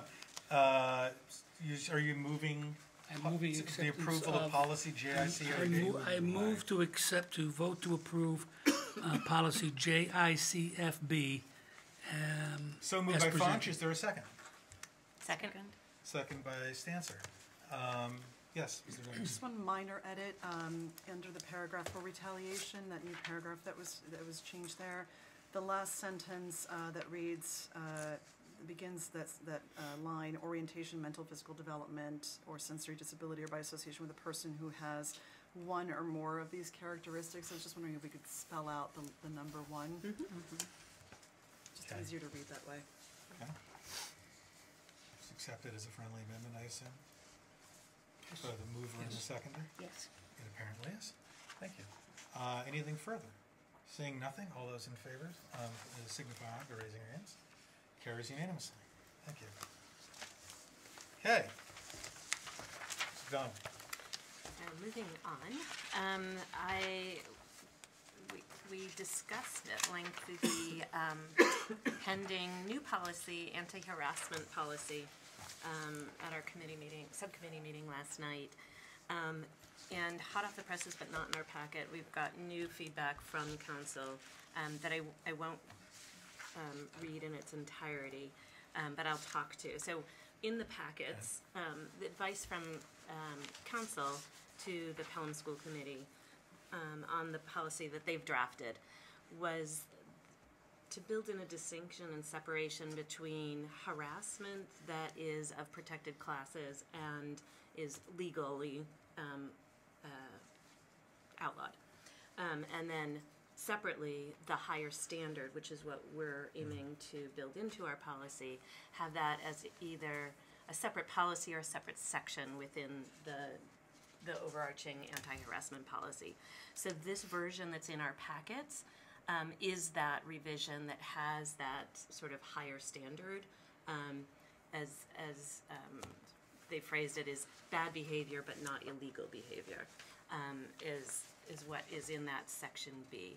What I've done here is you'll see the lines in the left margin are the new content that was added since the version that we reviewed 2 weeks ago. I think we talked about 2 weeks ago that there was a question about spelling out some examples of conduct versus just leaving it as a definition. That was also advice of counsel, and that is now in this version of it. And the reporting of prohibited conduct was also cleaned up a little bit to make it not as repetitive as it was in the original version. So places where the reporting was the same for different situations, they combined that. So again, that's marked in the left margin. And then there was an important add right before, on the third page, right before section B, the statement about each employee is personally responsible for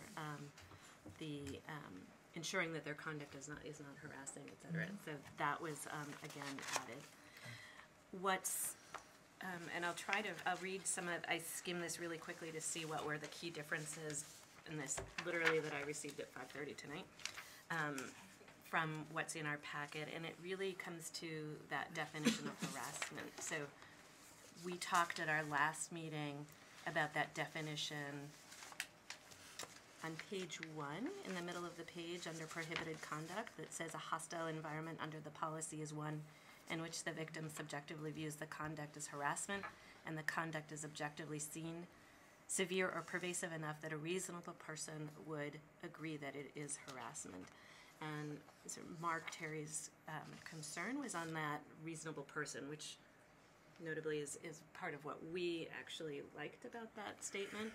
But his concern is that we would be pitting ourselves against people and saying that they're actually unreasonable.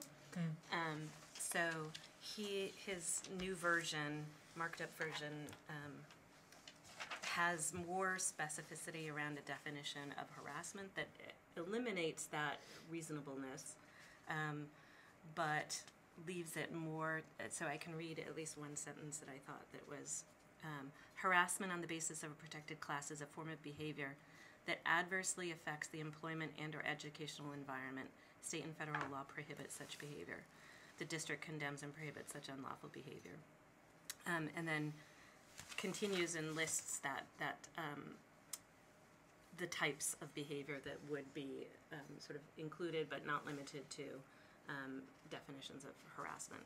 So I think for tonight, just have conversation on the revision that we have here in our packet, and know that between now and the next policy subcommittee meeting, which is December 3rd, at 5:30, we will continue to work with both Pelham and Mark Terry to sort of round out this definition of harassment. And then what it will come to is a decision by us about, as long as we are sort of within law, but maybe uncomfortably beyond that in terms of our higher level, but still sort of within law, is that where we as a committee want to go, or do we want to stick narrowly to the precise language that our attorney has given us? I hope. Are there, I'll look to Stephen or Carrie if you want to add anything. No. that's a lot to chew on. Yes. It is. The, you have your hand up? Yes. Cool. Quick question. So, under the proposed revised language from the attorney, I thought I heard you say something in reference to protected class. Yes. Is that correct? Yes. Okay. I was curious about that because I think that one of the reasons why the language that we currently have here in this version was being so seriously considered was because it wasn't just specifically about protected classes, right? It was a much more broad, net, if you will, so that it could cover all staff and, students, and not just those who would technically fall under protected classes. Correct, and that is exactly, so we've separated out, section A is just the protected class harassment, and then section B, the higher standard of conduct, includes other sort of non-protected classes.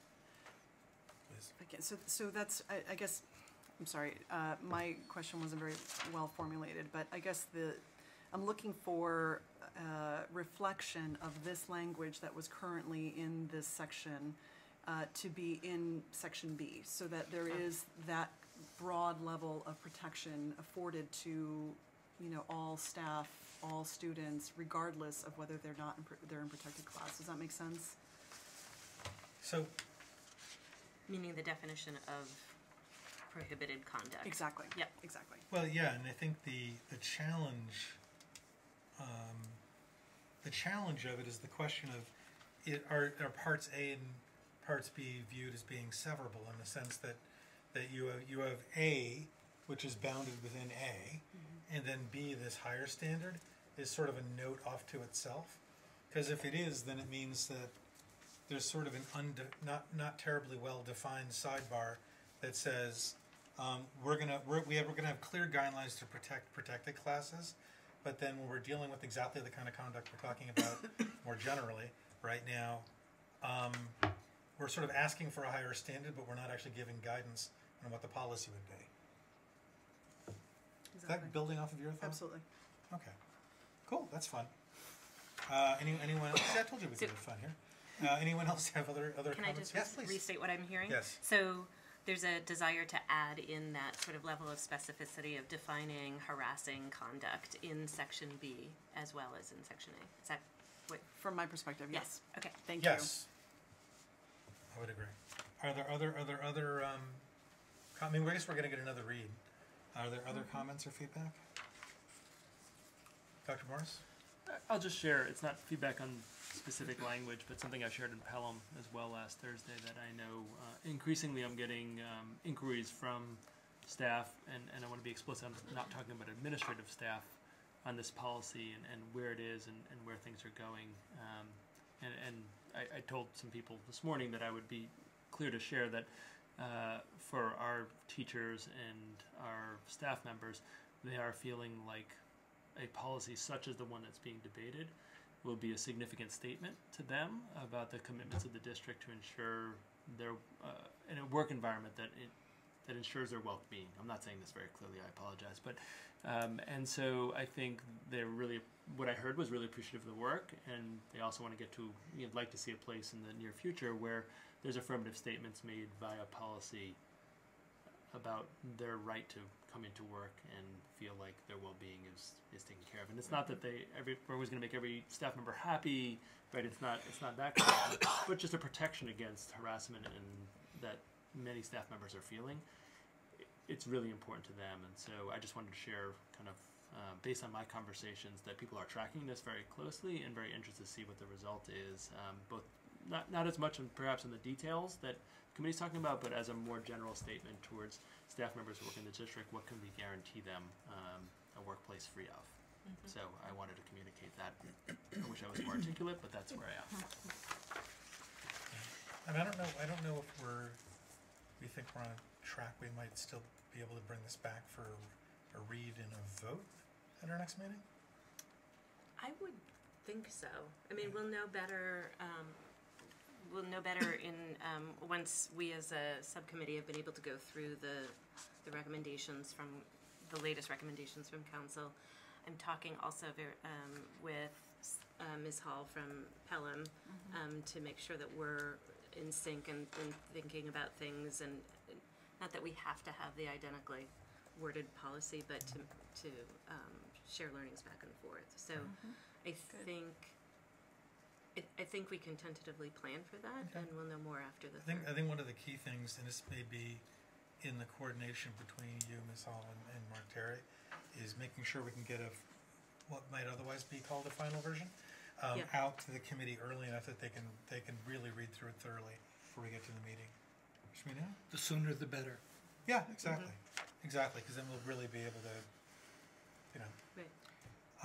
and actually, you have a meeting set on December 3rd? December 3rd, So even cooler, because if you get it back even sooner, then we can,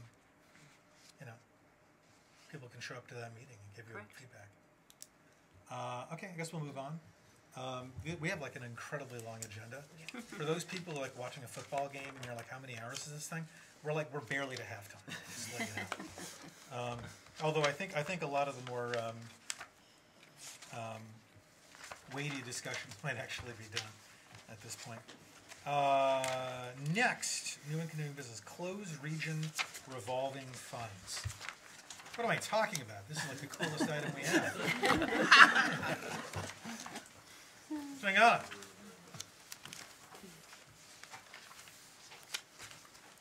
Hello, how are you? Sean Magano, Director of Finance.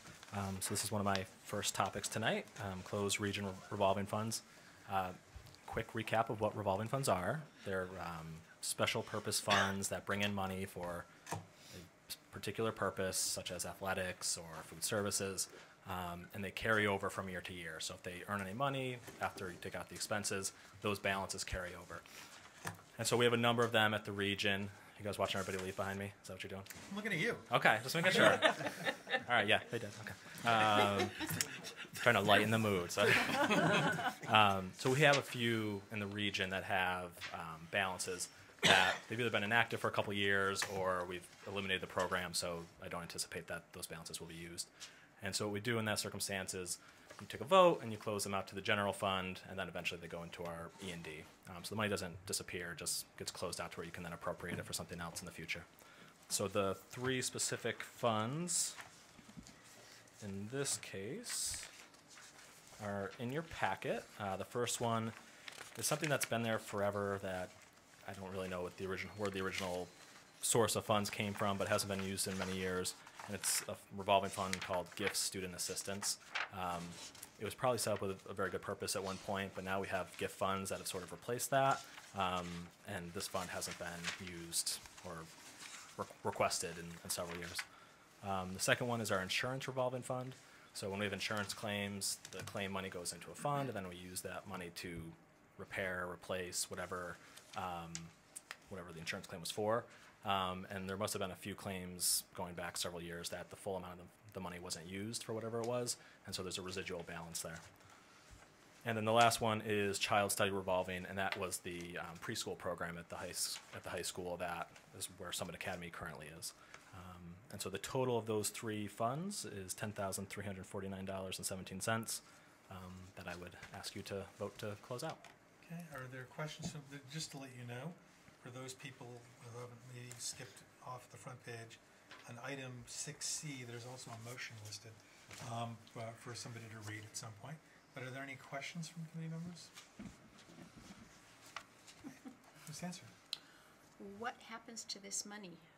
So when you vote, this money will go into the region's general fund or revenue, miscellaneous revenue, and then it'll be beyond what we budgeted for this year because we weren't planning on this.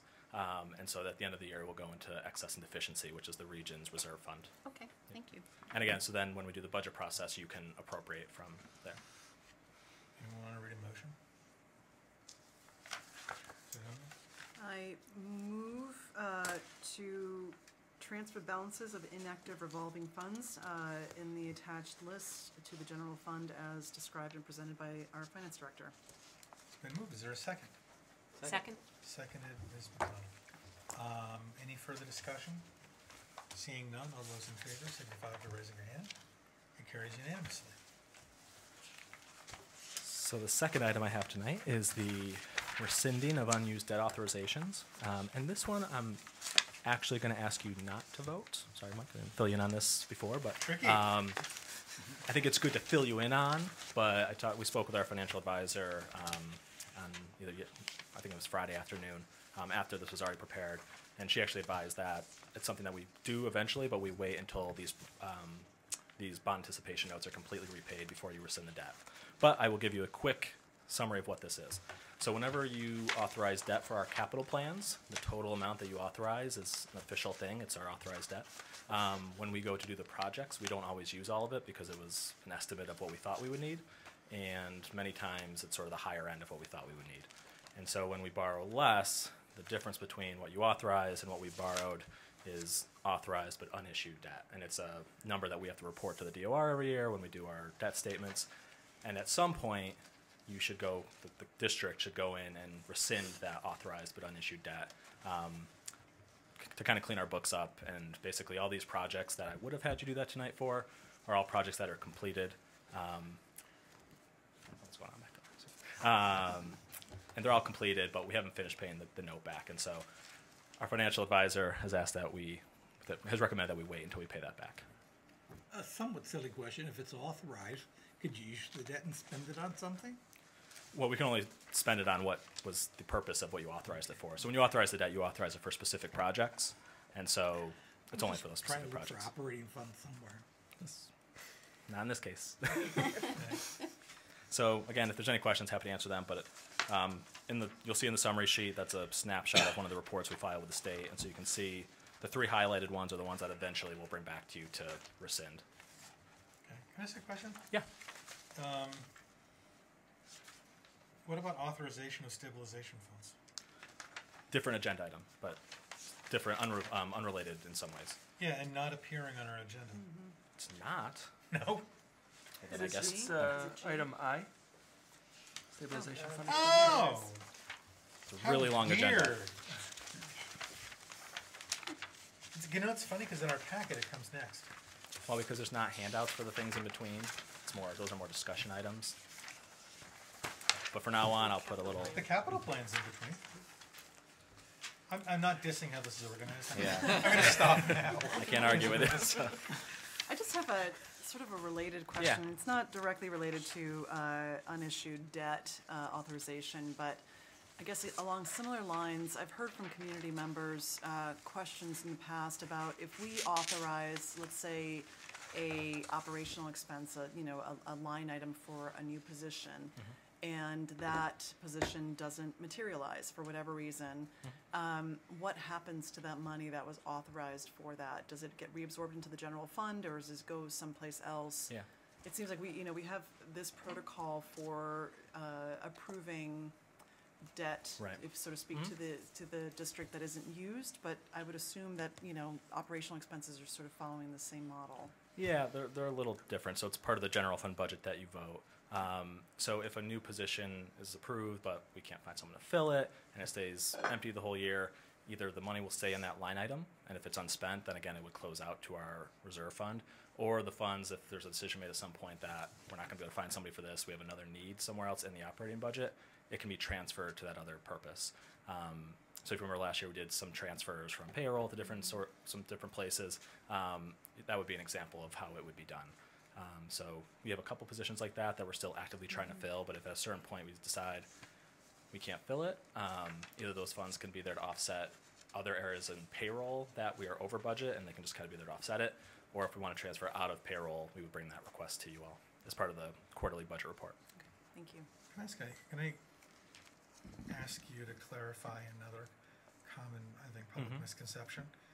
When you're talking about rescinding debt authorizations, oftentimes I've heard people say, well, if we didn't spend, and I'm asking a different question than whether it was authorized. If we didn't spend $500,000 on the roof, then I can't believe you're sitting on that money. We should use it for something else. Right. And am I wrong to say that for the capital programs, it isn't like we borrow a ton of money, whatever's authorized, have it sitting in like suitcases in a drawer somewhere or in a bank, and then spend it when we feel we want to. I'm being too glib. I don't mean we feel like it. But the point is, if it's never used, it's never actually borrowed. Right. No, that's exactly right. That's actually a common misconception with in the town of Amherst, JCPC as well, when they see big projects.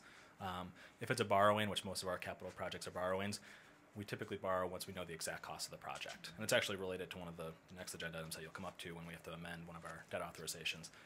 But we only borrow for once we know what the price is going to be. So we don't have a bunch of excess borrowings because we don't want to pay the interest, quite frankly. You don't want, once you borrow it, you're starting to pay interest on that. And so you don't want to do that. So each project is new, not only for the authorizations, but also because you're fitting out a borrowing capacity and all the rest of that kind of stuff. Yep, absolutely. Cool. Let's move on. Where do you want to go? My choice? Let's do the next one, which is capital plan review. Okay. So, Dr. Morris, Mr. Roy Clark, the facility director, and I have taken, put together a first draft of this. I'm sorry. There's a little too crosstalk on our part. Sorry. That's all right. Blame it on the chair. I've got this. Responding to the Blame it on me question. too. So the first page in your capital plan is sort of the summary sheet. So the total draft request at this point is for $497,000, and I'll go through what's included in that number. $357,000 is for building type projects, and $140,000 for grounds. And of that amount below, you'll see how we propose to finance it. So $450,000 would be from borrowings, like we just discussed, upon anticipation notes, and then $47,000 would be from special revenue funds, which I'll explain more about that. Go to the next page. This is our 10-year capital plan. I'm going to focus on FY21, but if you have questions on anywhere on here. The first project we're proposing is replacement of exhaust fans for B, C, D, and E wings. These are fans that pull air from the building so that the fresh air can come in, and it's sort of a cycle of fresh air. At least wings B, C, and D are the main wings where a lot of the classrooms are in the high school, this building. Wasn't quite sure where wing E is, but Dr. Morris might know, I'm not sure. You say that, I missed Wing E, I'm not sure where that is in the high school, if that's I think that's on the far end. far. So this project's been on the plan for quite a while, and this is just the year that it came up. The next one is a newer project, air conditioning of Summit Academy and PIP. So these are both programs that have summer programs, so they're here in July and August. Both are newer spaces that were designed with maybe with air conditioning in mind, but the air conditioning wasn't ever put in. And so this money would go to find some sort of air conditioning solution for these two programs. Both are special education programs. The next one is a new project as well that we sort of have accelerated a little bit, and that's girls' locker room renovation. So we've had a large girls' locker room project on the plan for a while. We chipped away at some of that this past year with new lockers in a section and some painting. And what we want to do is actually now get a designer to come in and help us get a cost estimate for what the rest of the project's going to maybe come in at. And that's going to be replacing the showers and other like more structural improvements to the girls' locker room. And we want to get a better cost estimate for that. So this money would come in to help us sort of come up with a plan and estimate the cost. How do I read that it looks like you're scheduling this project, like you're doing the design now, or next year, and then you're booking the actual renovation in FY26? Right. So that's FY26 is where that project has been. What our thought is, and we can discuss this as we formulate the plan, is that was sort of a really broad estimate when it was first developed. And we want to get a more specific design and proposal so that if it comes in less expensive, maybe we can accelerate that and move it closer to where we are today. So the first, again, that could move up, but until we come up with a plan and know exactly what that cost estimate is, we're not quite sure where we would move it up to. But it's going to stay on the plan. No more leaks? I knew you had questions, that's why I don't know about leaks, I hope not, I don't know. So that's at the high school building. We'll go to the middle school. $10,000 for pool infrastructure improvements. Again, this would be, this comes from the pool revolving fund that you recently looked at all the license information on. It's going to bring in some more money this year, and that money would go to help maintain the infrastructure of the pool. One of the things we want to put in there is like a more advanced management system of chemicals so the DPW can monitor them remotely and be more responsive to when we need to put more chemicals in the pool. There's also some other infrastructure improvements we need to make. And then the next one is $100,000 for the AC chillers at the middle school. So the chillers at the middle school are actually older than the chillers that you've heard about at Fort River and Wildwood. We've had better luck with them. As far as I know, there haven't been any major issues, but they're getting to that point. So this work would be partially engineering work. It would also be to look at if there's other things we can do to those chillers to extend their life into the future. And if I could add, just one of the things we're noticing now with the life of them is that it works really differently in different parts of the building, which is a huge sense of, a huge source of frustration, understandably, so that you'll go in some rooms, on a hot day, it's brisk, and other rooms that are literally 2 doors down, and they're incredibly uncomfortable and not great learning spaces when it's hot. And I think when you have chillers in a building that's this old without major renovation, this kind of thing happens, and it's trying to address the variability that we see upstairs, where in most of the middle school classrooms, vast majority are upstairs, and it's literally walking one room to the next, it feels like a different climate zone, and we need to address that. The next, Just a question, is the high school air conditioned? Partially. Yeah, partially. Yeah. There's not like a single air conditioning system for the high school. I think Are classrooms air conditioned? most of them are not, right? It depends on which classroom you are. So Because I was the teacher, and when it got hot in the room, learning stopped. yeah. So there are some rooms that are and some rooms that are not. It depends what floor you're on and what section of the building. The next 3 or 4 are all district-wide projects. So, and the next three are new. So, solar PV design study. So we've been talking a lot about solar on the middle school roof, parking lot canopies at the high school, and what we thought is it may be time to have a more comprehensive design or a proposal with an expert around solar and what we should be considering.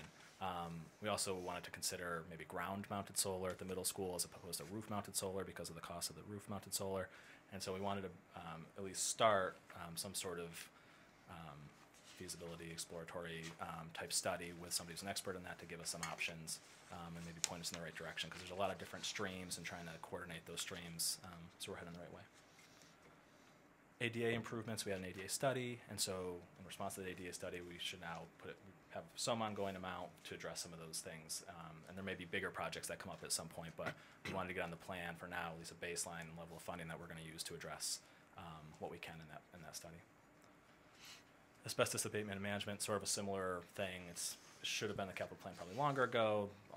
Most buildings built in that area have some asbestos management issues, and so we wanted a repeating amount to work on those throughout the year as we go forward. And then we have 2 more years of the Summit Academy debt obligation that we agreed to refund the town, FY21 and FY22. It's according to a schedule that we agreed upon with them many years ago. And then at the middle school, so now we're into grounds. So at the middle school, we put $50,000 in. This is also a new one for ground improvements. Middle school or high school? High school. We may make it district, but for right now, the focus when we talked about it was at the high school. It's going to be intended to do a few things. The first one is when we put Summit in, we had the intent of removing the modular that's at the end of that hallway, but ran out of funding to do so. And so we might use some of that funding to finish removing that modular, which is sort of ground related because it just kind of juts out and takes up space. And then some of this money would also be used to finish landscaping around Summit Academy. So the interior work was done, but a lot of the exterior work was not. And there's actually, you'll probably hear at some point, there's a project that we got a grant from a company to help do some of the landscaping design and things like that. And then the bulk or the rest of it would be used for some of the things we've heard about in the past, more grass seed, some contracted services to repair parts of the field, aerating, just general initiatives we can do to improve the conditions of the field on an ongoing basis.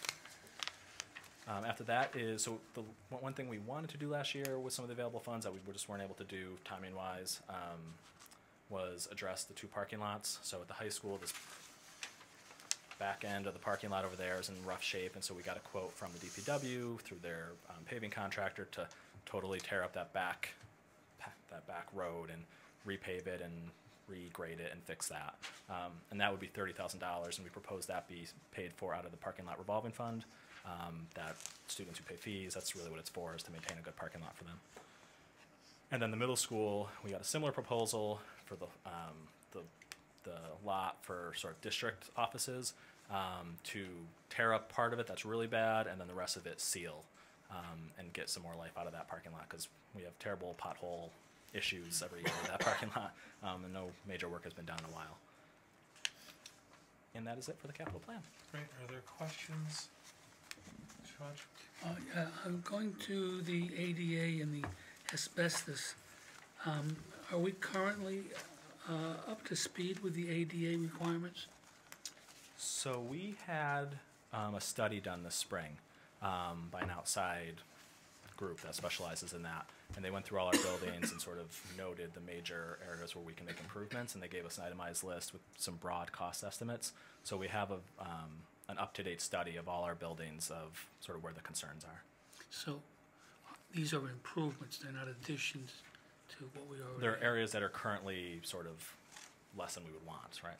Okay, and on asbestos, seeing a 10-year plan for removing asbestos, is that how, because we have so much asbestos around? So just 20,000 doesn't actually get you very much when it comes to asbestos removal. It's one of those areas where, kind of like paving roads, where you're always surprised at how little you get for how much it costs. So it's more, there's every 3 years there's some expensive, more broad reporting requirements that we have to do, where we have to bring in an outside contractor to do some stuff with us. And then in general, there's always sort of trouble areas that we want to work on when we can during summer, mainly during summers when we can tackle it, because the building has to be cleared out. So it's more of just an ongoing to address the areas that we need. Again, if we didn't have an area, we wouldn't use the money that year. But my guess is, at least for the short term, we would always have things to work on. Thank you. We're undoubtedly going to have another meeting at some point in the not distant future that's less financially oriented and more sort of capital planning oriented. And it'd be great in that meeting to have some kind of discussion about what we're talking about more specifically. Just because I think whenever you use the words asbestos, or frankly for that matter, ADA, either one that were brought up, there are always going to be members of the public who are like, hold on a second, what's going on? And so it would be very welcome. Yeah. I don't mean by you. I mean, No. I'm just saying it'd be welcome. Yeah, to Mr. have- Roy Clark wanted to come tonight, Yeah. but we decided that there'd probably be a better time where we can dive into No, it I think the deeper. division of labor is better to go through it the way you are, and then people can get another dive in at a different point. And eventually, this all becomes part of a narrative that does exactly what you just said, which has a more descriptive specificity around each project. And then also, I got to double check the date, but it's coming up soon. We have a budget and finance subcommittee, which is focused around capital planning, where we invited some town officials to come and hear some of our preliminary thoughts on the capital plan and get their feedback as well. Rita? Could you remind the members of that committee when the date is? Are you on that committee? Yeah. Yes, once I double check in my own calendar that day, I will send it out to the committee, as well as anybody else who wants to go. The 21st. Yes, that sounds, that rings a bell. Dr. Morris? I just wanted to note, I know we'll get to this later, but it's going to be late, that at the last meeting about athletic fields, there was a request for the district, or maybe 2 meetings ago, to come back with a plan of how to approach the feasibility. So we'll come back on December 10th with that, but since we're talking capital and explicitly not talking about that, it's because we're formulating a plan that wouldn't be on this capital plan document right now of how to get a feasibility study kickstarted. Okay. Mr. Dillon? That was exactly my question. Thank you. Wow, look at that. You know, if we do it this way, everything will be much more concise. What do you think Mr. Denny's wants? I guess that's not going to work. So I'm just looking at the funding sources, financing, of course. course, being what most of us turn to when we don't have excess cash in hand to pay for various projects. But the proposed $450,000 sort of sits smack in the middle of a couple of other very high amounts. And you know, I'm not saying that they're not justified, but I'm just wondering how your department keeps track of where we are in financing for these different projects, and if there's any opportunity to consolidate some of these, you know, renegotiate, sort of, if you can just walk us through that process a little bit. Yeah, so we have a master schedule of all our projects. Because we're a region, we also, in that master schedule, have to keep track of how those projects are divvied out to the towns, because ultimately every project you approve for debt, we then assess to the towns as a separate capital assessment, separate from the operating budget that you do. And so we track that out over several years. When we authorize new projects, we factor that in. A couple years ago at the capital planning forum that we just spoke about, we modeled what approval of the field project would look like, and what the impact of the roof project, because we haven't seen the roof yet because we didn't get into the MSBA, but that's also a big ticket item. And so the reality is it does increase the capital assessment quite a bit for the towns. It's sort of at a lower point historically because we don't have any big projects right now. We're sort of doing these medium-sized projects. The large renovation of the high school was paid off a couple years ago. So it is going to be something that we're going to have to work out with the towns, that if we want to maintain these buildings, which are all 1960s, 70s, the investment in capital is going to have to steadily increase. And we tried to, one thing we've been trying to do by paying off the bands as opposed to bonding for everything. In the past, we used to do bond anticipation notes, and then at a certain point, we would lump it all together and do a bond. And the towns wouldn't actually pay for it until we did the bond.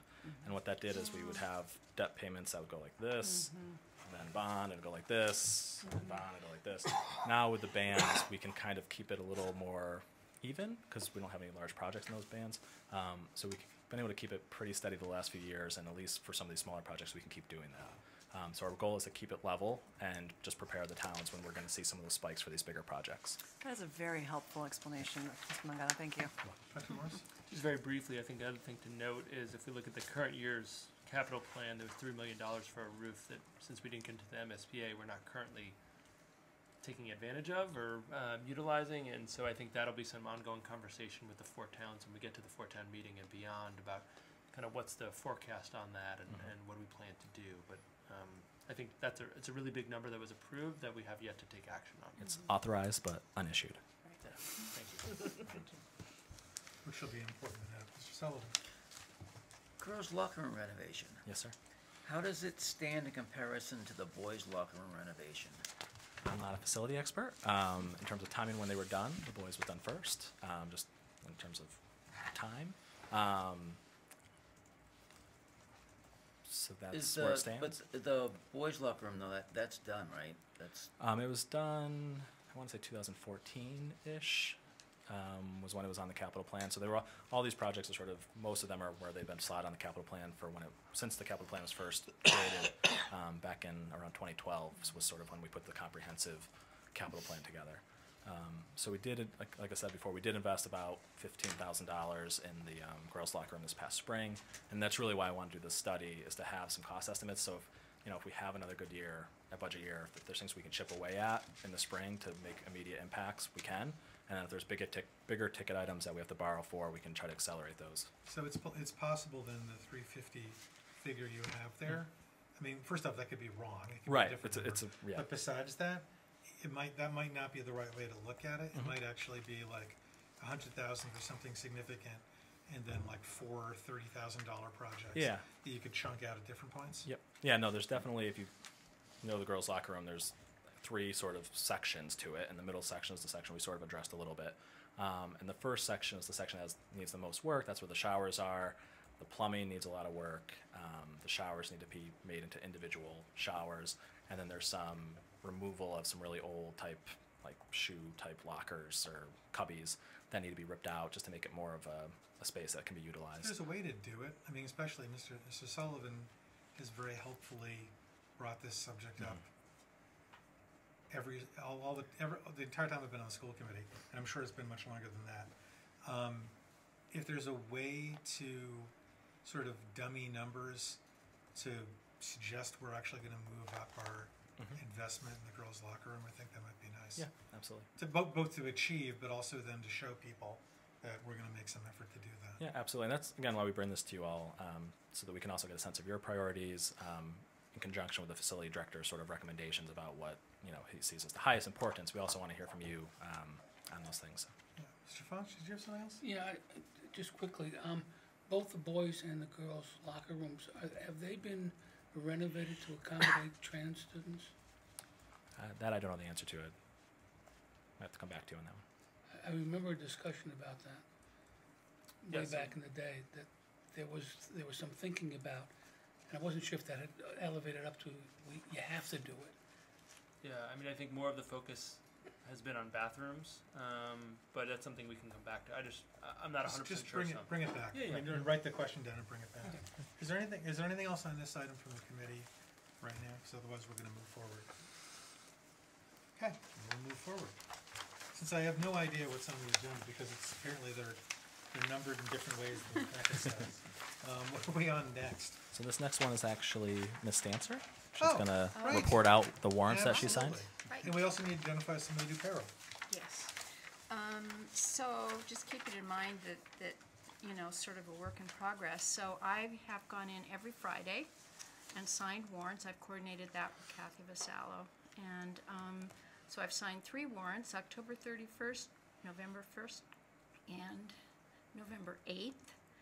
And I can give you the totals for the various big categories. So in the general fund, that's a total of $1,054,901.36. The revolving fund is $7,404. Other fund is $146,581.62, and the grant fund is $9,574.99. Thank you. You're welcome. So, when you joined the committee, you remember you did a declaration? I did, and that's why the second thing is on here. So Mike checked with the council and determined that I cannot sign payroll warrants because Sure. my son works at the middle school. Right. So someone else is going to have to do that. So we need someone else to be who's willing to go in and sign the payroll, review and sign, obviously, and then report out on it. Are there any volunteers to do that function? Question? Yes. Rather than division of labor, why just not have one person do all of it? I'm willing, I don't want to take your job away from you, but I'm willing to do it. It's crazy to have 2 people do this. That's That was not an offer we anticipated. I mean, it was hard enough to get Ms. Stancer to volunteer last time, so, it's fine with me. you mean you accept the offer? I accept the offer. I offered because we're generally around, we don't do a lot of traveling, but at that point, we didn't know this other issue. Oh, it was great So- of you to do so. Yeah. Okay, so, we move that the committee appoint Mr. Fonch, to review and sign, warrants on behalf of the Amherst Pelham Regional School Committee and report back to this committee regularly with the results. I've just moved it. Is there a second? It's been seconded by Mr. Menino. Any further discussion? Seeing none. All those, I would yes, make you do have discussion. Okay. one point, Yes. which is I would check and find out, well, I've been going every week because there have been warrants every week. I don't know if the payroll is a weekly warrant or if it's, I was wondering if it was every other week, so. Is Friday the best day to come in?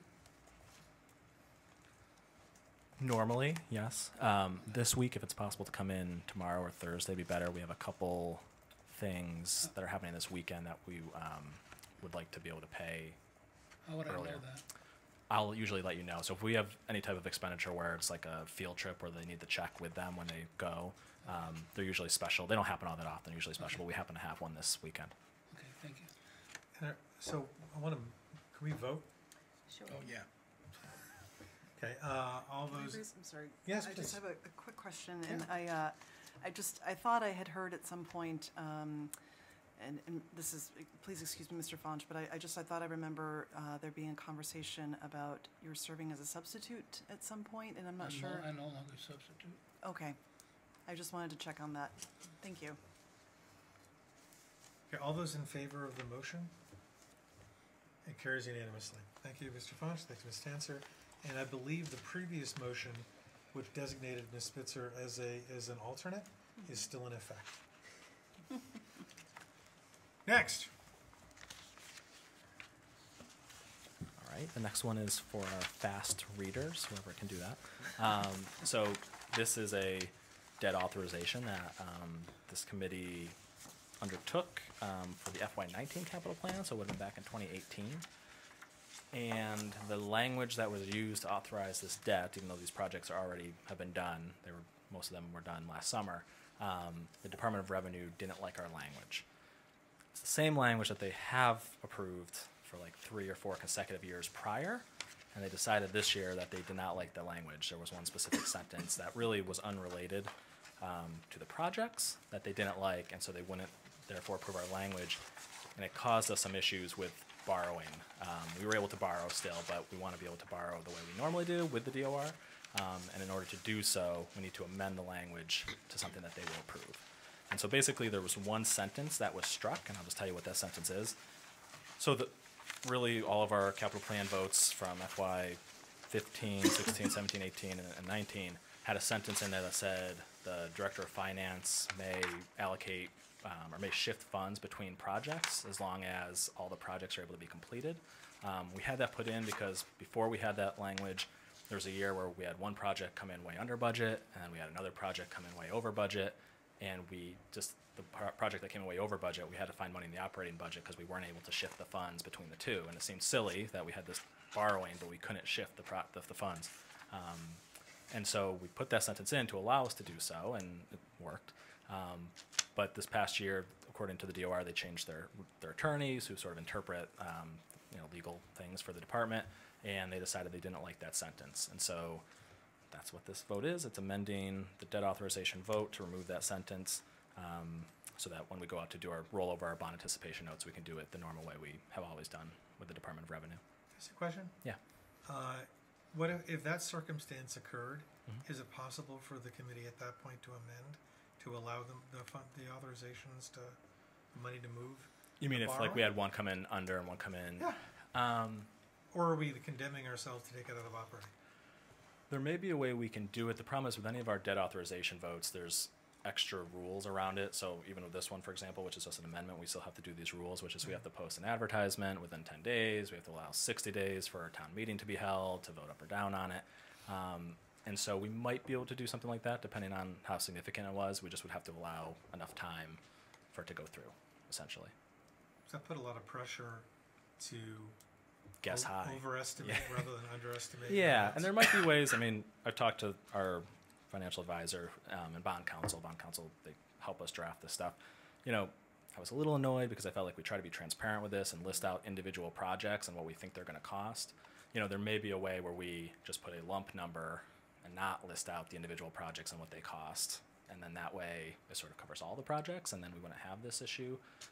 Again, I don't think that's necessarily as transparent as the way we've been doing, where we try to, but my point is there may be ways to structure the vote that gives us more flexibility, but we'll make sure the DOR approves it before we bring that to you. So. Okay, so we need to do this for housekeeping, so Exactly. we'll be able to do our projects. Anyone feel like reading this? Anyone willing to? Oh, Mr. Dimling, thank you. Is this 2 motions, by the way, or is it just a long? It's one long. Okay. I move that the district hereby amends the vote of the school committee at a meeting held on March 12, 2018 for the purpose of paying costs in the amount of $322,000 for the following projects, including payment of all costs incidental or related thereto. 1. Building use study in the amount of $90,000. 2. Roof repairs for the middle school in the amount of $20,000. 3. Replacement of the middle school boiler in the amount of $115,000. And 4. Summit Academy relocation renovation costs in the amount of $97,000. Said sum to be expended at the direction of the Regional School District School Committee. To meet this appropriation, the district treasurer is authorized to borrow said amount under and pursuant to Chapter 71, Section 16D of the general laws and the district agreement as amended or pursuant to any other enabling authority. any premium received upon the sale of any bonds or notes approved by this vote, less any premium applied to the payment of the costs of issuance of such bonds or notes, may be applied to the payment of costs approved by this vote in accordance with Chapter 44, Section 20 of the General Laws, thereby reducing the amount authorized to pay such costs by a like amount. I further move that within 48 hours from the date on which this vote is adopted, that the Secretary be, and hereby is instructed to notify the Board of Selectmen of each of the member towns of this district in writing as to the amount and general purposes of the debt herein authorized, as required by Chapter 71, Section 16D of the General Laws, and by the district agreement. In addition, the committee shall cause the same information to be published within 10 days after such authorization as a paid notice in a newspaper circulating in the district. Moved by Mr. Demling. Is there a second? Second. Second by Adonias. Any further questions? Seeing none. All those in favor of the motion as read, signify. Carries unanimously. Thank you very much. Thank you, Mr. Demling. Lunch debt gifts. Explore methods for applying donations to overdue balances and offer guidance to district staff for implementation. Yes. So we have now several donations at the region from a frequent participant in our schools, Mary Lou Farrow, who has made several donations, $15 each, but I think it's over $100 now in total that she's donated. She was the first one to really get this started. And so the purpose of these donations were to offset lunch debt that has accrued in the district. Several other communities have had similar initiatives undertaken, and so it was really nice to get that started. And then we had a different person make a donation in Amherst. So now in both districts we have these funds set up that have been accruing haven't been accruing, but whenever donations are made, there's a fund set up to store it. And so the key thing is, I think it's a good thing. We should advocate, this is a good thing to fundraise around. Many communities do it.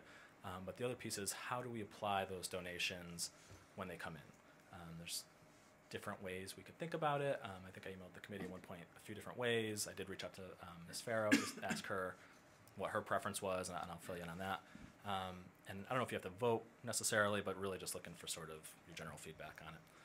So the three ways that I had sent out were, the first way is we could apply this debt sort of proportionally, or these funds proportionally to all the outstanding debt.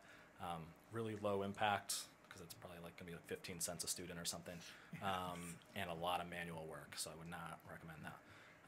And Ms. Farrow agreed with that. The second way is to apply it to some of our highest overdue balances and sort of maybe consider where maybe the greatest need is potentially. Don't know for sure, but potentially. And that would be sort of more simpler. And Ms. Farrow was okay with that option. And then the third option, and then there may be others, I'm open to others. The third option was keep that fund as sort of the reserve for which families can request waivers of their balances. Right now, when we send out those overdue notices, periodically, several times people will email back and say, I'm having a financial hardship, I'd like to reduce request a waiver of my overdue balance and as much, some portion, and we could use that as sort of that reserve to do that. If we were to do that option, which isn't a bad idea, we would maybe have to come up with some sort of formal documentation process so that it's consistent going forward. And Ms. Farrow was okay with that third option as well. So sort of three different ways to think about it, and there could be other ones, and looking for your thoughts on it. Do you have anything? Okay. Ms. McDonald? I don't know if you know this or have this with you, but what is the average or typical size of overdue balances? I don't know about average, but the overall was in the $50,000 to $60,000 range if you look at K through 12 for all of our districts, and because the problem is it accumulates from the time someone's in kindergarten potentially till they're in 12th grade if there's no payment. So some of the balances can get quite large, but I can bring back sort of. You didn't mean to say individual families. No, not individual families, in aggregate, all students, all students. Be some expensive lunches. Even if that is between second grade and be some expensive lunches, which. So clarify in that. aggregate, but I can bring back some metrics on averages if that's helpful, and sort of like high-low kind of thing. So Dennis? I actually, I just, for what it's worth, I think that third option seems to get at the intent of something like this, and I think that I especially like the idea of offering that as a fundraising opportunity for families. You know, I would imagine some of our PGOs, you know, individuals in the community might be interested in fundraising and donating to, you know, funds like this for both districts. I also think that we might consider perhaps at some point matching some of these donations. You know, even though I recognize that year to year that there is, you know, a significant balance that gets carried forward. A lot of times I think we've also realized that, you know, just given the research and the conversations that we've had with community members, that when parents and caregivers don't pay off their balances, it's typically because there is some severe hardship. I think either, you know, there's either ignorance, people don't realize that they've got so much money that they owe, or, you know, sort of keep forgetting to do it, or because there's actual hardship. And I'm more interested in the folks who are experiencing that severe hardship. And again, you know, just thinking, I think, for something for the district at some point to consider is, would it make both financial and educational sense for us to consider, you know, any donations that are made to these balances for the district to help fund some of that or offset some of that. I think it shows an incredible amount of empathy for families and what they're experiencing. Also helps us meet our educational outcomes, recognizing how important it is for students to have good nutrition, especially if they don't have it at home. So I know that there have been several school districts around the country that have eliminated debt completely for all students, regardless of their ability to pay, and have begun doing things like that to help offset costs that may accumulate in the future. So even though I can't, you know, I think in good conscience, given our budget and economy, recommend that we would eliminate all school debt, that's not what I'm saying, or lunch debt rather. I think it's worth exploring ways that we can help mitigate some of that burden on families in our community. Yeah, I would agree with that sentiment. I also like the idea of the waiver, the option to request a waiver or to waive some or all the balance to be a really like well-known kind of process. I mean, I think, you know, the cynical way to look at this is if we're really transparent and communicative, that you can just request a waiver of part of your balance, then people will take advantage of it. And I mean, to that I would say there's no possible way that the schools or the school committee could ever get into arbitrating whether someone is actually in need or not. And the amount of a balance is not always indicative of need. You can have a very small balance, it's a very large hardship. And I mean, for my own 2 cents, I think that even if there were cases of individuals taking advantage of the system, I think that would be a small price to pay to have a really transparent, open system that says, you know, now's the time when you share that you may need a partial waiver, then those waivers come in. We have some amount of funds that can offset that through gifts, possibly through matching funds, and those get distributed, and you know, through that we chunk it off, you know, and you know, always making improvements to that kind of process. I just really like the idea of having kind of a really conscious, defined, structured way where the school committee, the public, and parents are working together for a more efficient way to handle it. I think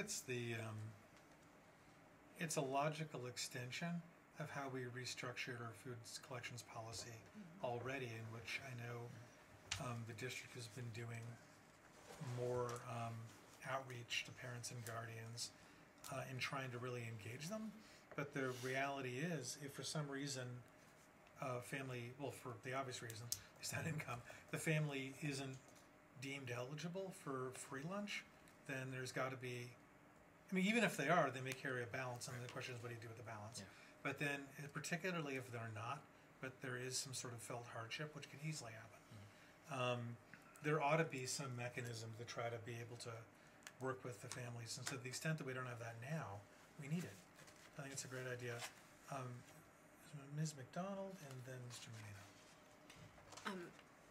So building on that, on the comments of Mr. Demling, and thinking about the process of this is sort of why I asked the question about what's the average balance size for a family, because I do worry about, I think a process and a structure needs to be defined ahead of time, because when those invoices go out or the notices go out about an overdue balance, you don't want to make it first come, first serve, and if Right. the first person's balance eats up the entire gift versus somebody else, you might have gotten three people's entire balances covered, right? So I think, defining that is really important and making that transparent.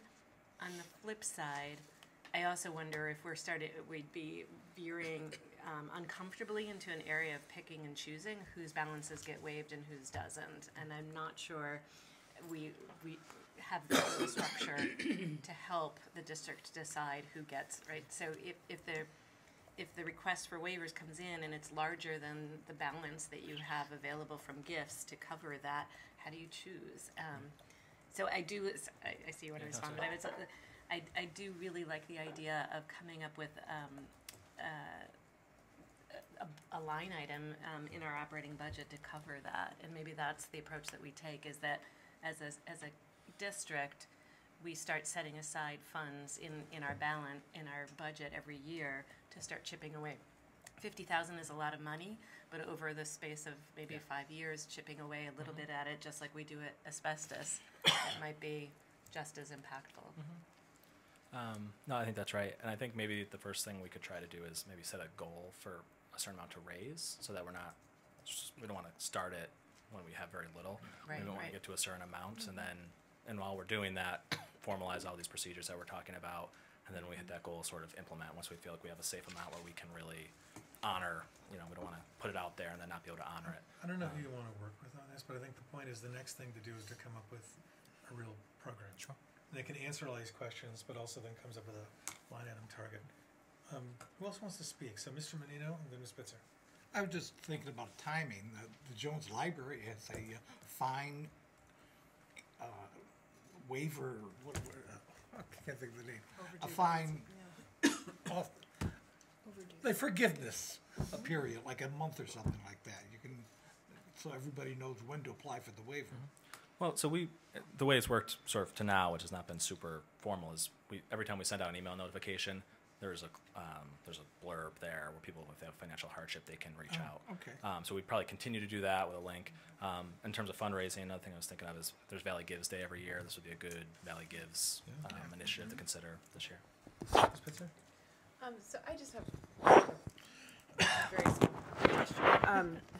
And forgive me because I don't participate much in school lunch, but I do know when I looked into it, there's a sizable fee just to be able to kind of like preload your kids. With my school bucks, yeah. Yeah. So do kids ever get a balance based on those? Could that be contributing to the debt that kids are experiencing? Because that seems like kind of if there's any way we can reduce that fee for kids, it just seems kind of like So not going towards something. So I typically, when people ask how they can tangible. prepay, I tell them about my school books, but I also tell them there's a fee associated with it, and they can also prepay by just mailing a check to the food service department, and then there's no fee. I mean, except for postage, or they can send the money in with their student, depending on what age, and they can prepay at the register. So they don't have to use the My School Bucks where there's a fee associated with it.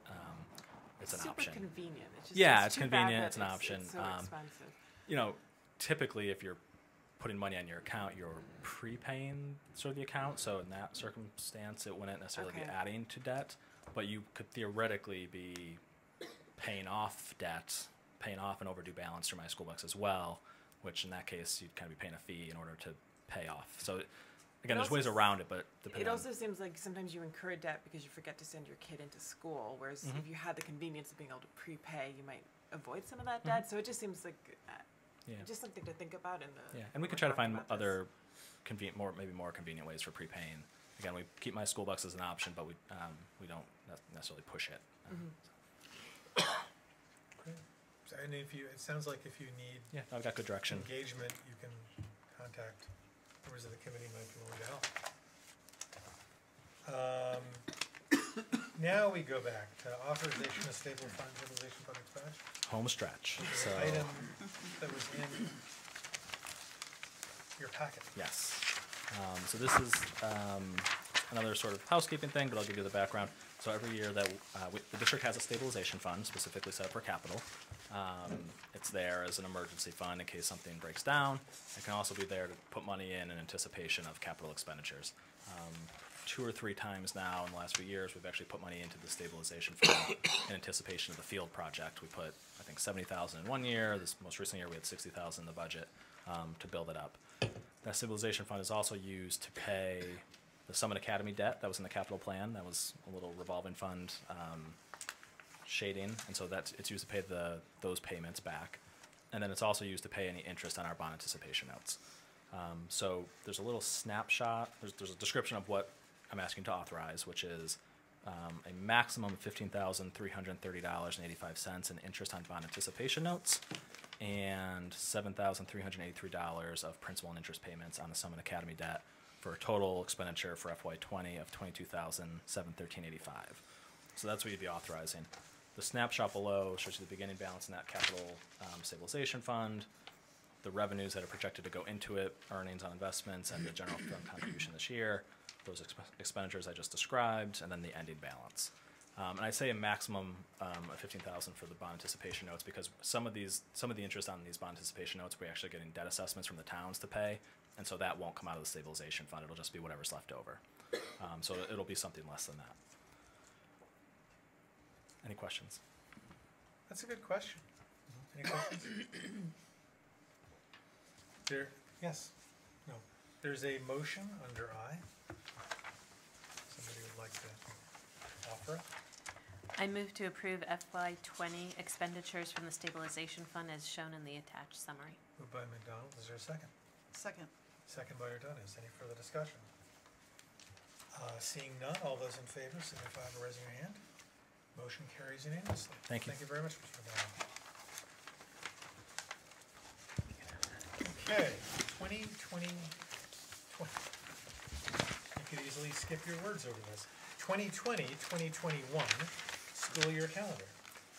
Feel a little Back to the Future-ish, doesn't it? So there were 3 options that are in the packet. They were presented, developed, and in collaboration with Debbie O'Smorland in her role, as well as Mick O'Connor as the president of the APEA, the Amherst Pelham Educator Association, and they were shared with the APEA membership. As an aside, or not an aside, as a note, the APEA contract includes that the APEA membership needs to approve any year where the start date for teachers is before September 1st. So in other words, we always have to include an option that has a start date for teachers of September 1st.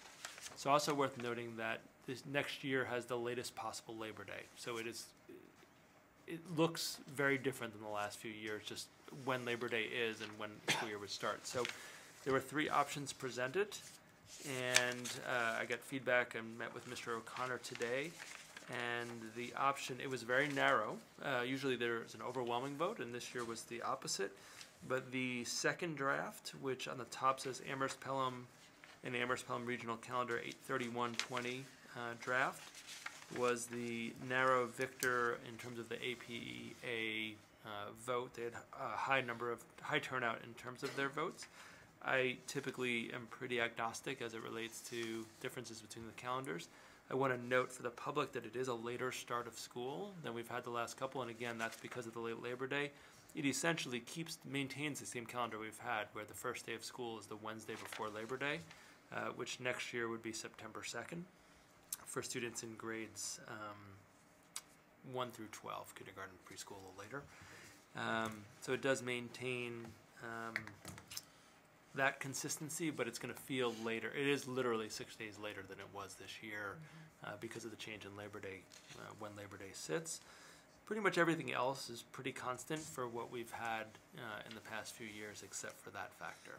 And so the way we typically do this is bring this for discussion for the school committee and then a vote for the committee in December. I want to note also that for those of you who may be newer to the committee, more typically this was voted in the spring, and it's been greatly appreciated by members of the staff and the community that the committee now takes this on before the end of the calendar year for people to do all sorts of planning. It also has some really positive implications for our facilities staff who do, and our IS staff, or IT staff. They do a tremendous amount of work over the summer, and knowing how many weeks they have has large implications for capital projects. And those folks are actually really happy about the later start of school. It gives them another week to do their work they need to do, although they know the following summer probably is going to have the opposite problem. So this is not a vote for this evening. Are there any questions or comments? What was the narrow number 2 for AP, for the union preference?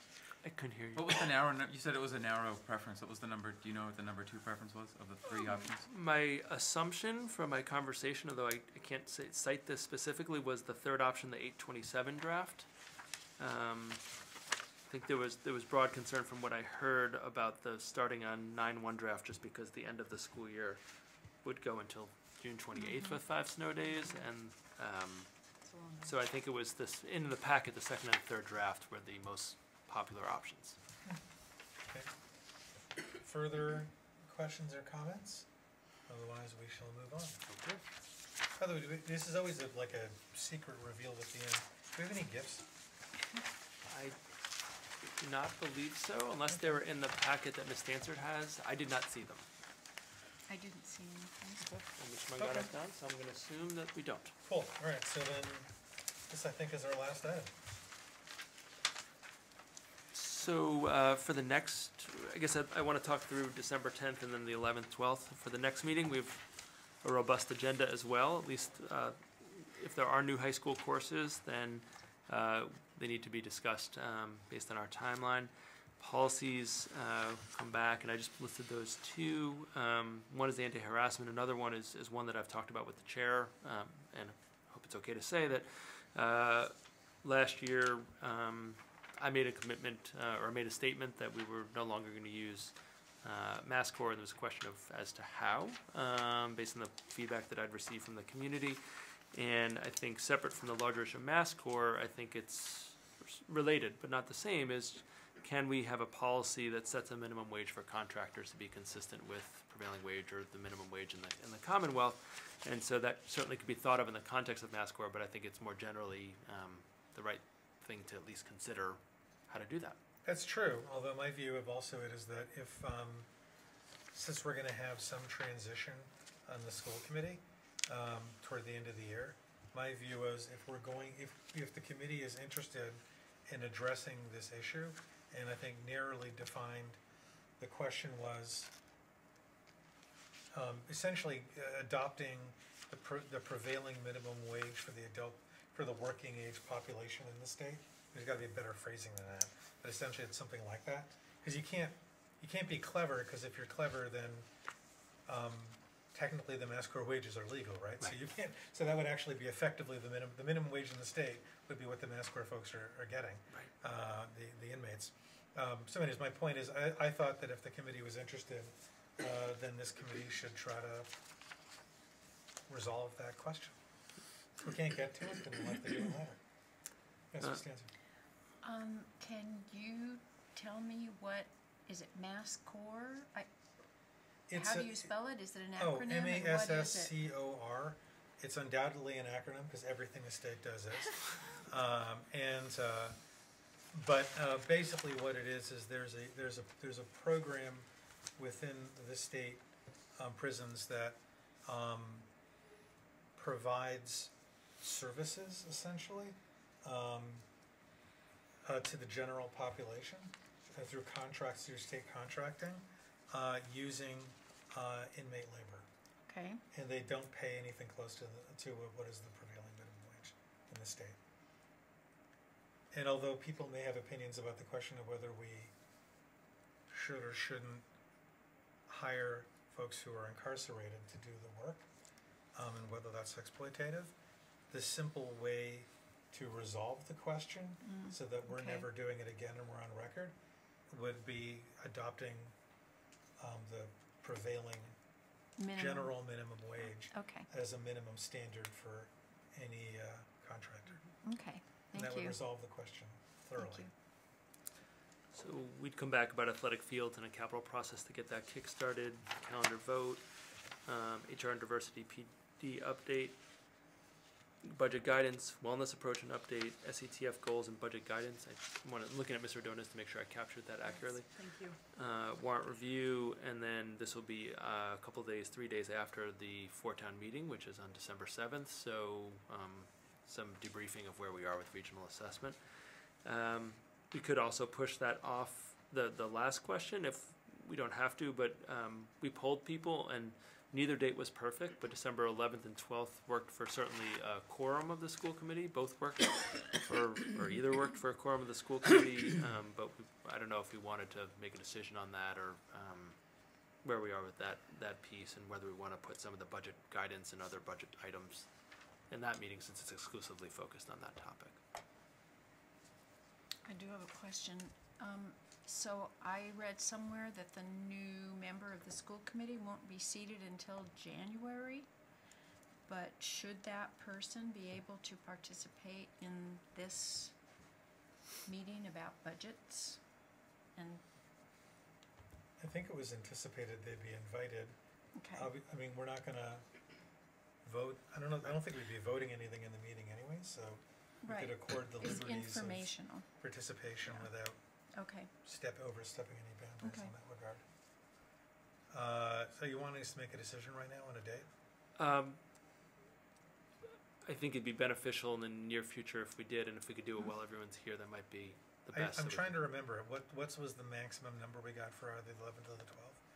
I think regardless of- one was 7 and one was 8, but some of it depending on the timing of the meeting. It was a little fuzzy, but we had 7 for both. Sorry, I'm trying not to At least 7. disclose. Sorry to laugh. Wouldn't you normally say then go with 8 if the time works right? And if the default is 7, then flip a coin. Yeah. I'm not We trying to didn't be- get responses from every single No, member. but because I'm that's assuming, why- yeah. actually, let me ask you a different question. Is it, I think I know the answer. Is it the same person who can't make both meetings? I don't believe so. Good. Yeah. So this just goes back to what I just said a second ago. If you can get a meeting date that has 8 members instead of 7, Yeah. go with that. Yeah. And if you can't, literally flip a coin. Okay. Heads is one day, tails is another.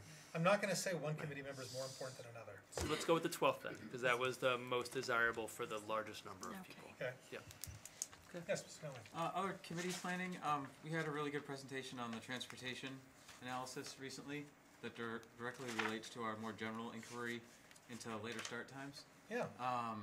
So I think it would behoove us to get that back on some meeting agenda, later start times. Okay. And just basically, where we're all at with that. Okay. Is it okay if it's not the 10th? Yeah. Okay. Why? Are there 27 things already? Why, yes, Mr. Beverly, there is. Okay, you got that. And then we talked earlier about, Mike, for a note, later in the year, we're gonna wanna find another time to talk about math. Thought late January. Yeah, and then, capital again, at some point. Yep. Anything else for folks? As you recall, there's always an open door to offer other items on the agenda. Yes, Mr. Sir. I'm sorry, I think we were at some point gonna talk about procedures for, subcommittee members to get their items Oh! onto the calendar. Absolutely. So I don't know if that, should be a topic on the 10th, but I think it would be nice to start, just standardize how we go about Yes, those, important tasks. right. Yeah. So, for the committee's benefit, and I think I'm right about this, we don't have any sort of standard operating procedures or sort of essentially like instructions, like how-to, that standardizes how we ensure we go through the process of appropriately finding a date, posting it, getting agendas set and distributed, what the template is for the agendas, and all that kind of stuff. I mean, that soup to nuts, all the things we do, which are burdensome but significant for any subcommittee, and we should do that. No one's disagreeing. For getting the Like soon. subcommittee scheduled, or Yeah. on the full committee? Well, agenda? both. I mean, if you go soup to nuts on that, you'd start with the process of literally getting getting the subcommittee meeting done and established and done properly. But if you go to the backside of that process, it would be, well, now we've worked on something and we wanted to make sure we can schedule it appropriately to get on the agenda. So I think it means all those things. Yes. I'm wondering if we could even take it a step further. I think having a substantive conversation just about subcommittees in general at this committee level would make a lot of sense, you know, both about how, you know, membership and chairs and all of that is established. I think every subcommittee seems to have its own way of doing things. And it would be helpful, you know, I think for future school committees to just have that kind of guidance written down, you know, to explain what that process is. And I think similarly also just to think about how the subcommittee is held accountable by the regional school committee, you know, and how it reports its work to the committee and to the public. So, you know, I don't know what that would look like exactly, except to say that maybe a more substantive conversation where you could examine all those different pieces of the subcommittee work, how it, you know, it works. And I've raised this before too, I think sometimes too, for a time-strapped committee, you know, we have a lot of subcommittees, right? And so there's, you know, there's that piece of the conversation as well. How do we juggle or balance our responsibilities and duties? But I feel like it's been a big enough piece of, you know, of the work that we do that it merits its own agenda item, you know, in a future meeting. Ms. Spitzer, does that capture? Yeah, that goes lot of it? above and beyond. But I think all those issues are important. Great, we'll take it on. Yeah, I was just, and we could follow up offline on this, but I just wonder if MASC might have some guidance or thoughts that we could, or templates even, that we could work from as it relates to the questions that you cited, so that this committee's not feeling like it's, you know, that we could find some models that are working in other communities. Well, we've done that on other stuff. I mean, we should That's do that right. here too. Yeah. Okay, great. Anyone want to make a motion to adjourn? Oh, I move. Moved by Spitzer, seconded by Menino, I take it? Okay, all those in favor, say aye. Motion carries unanimously with a stretch from Dr. Morris.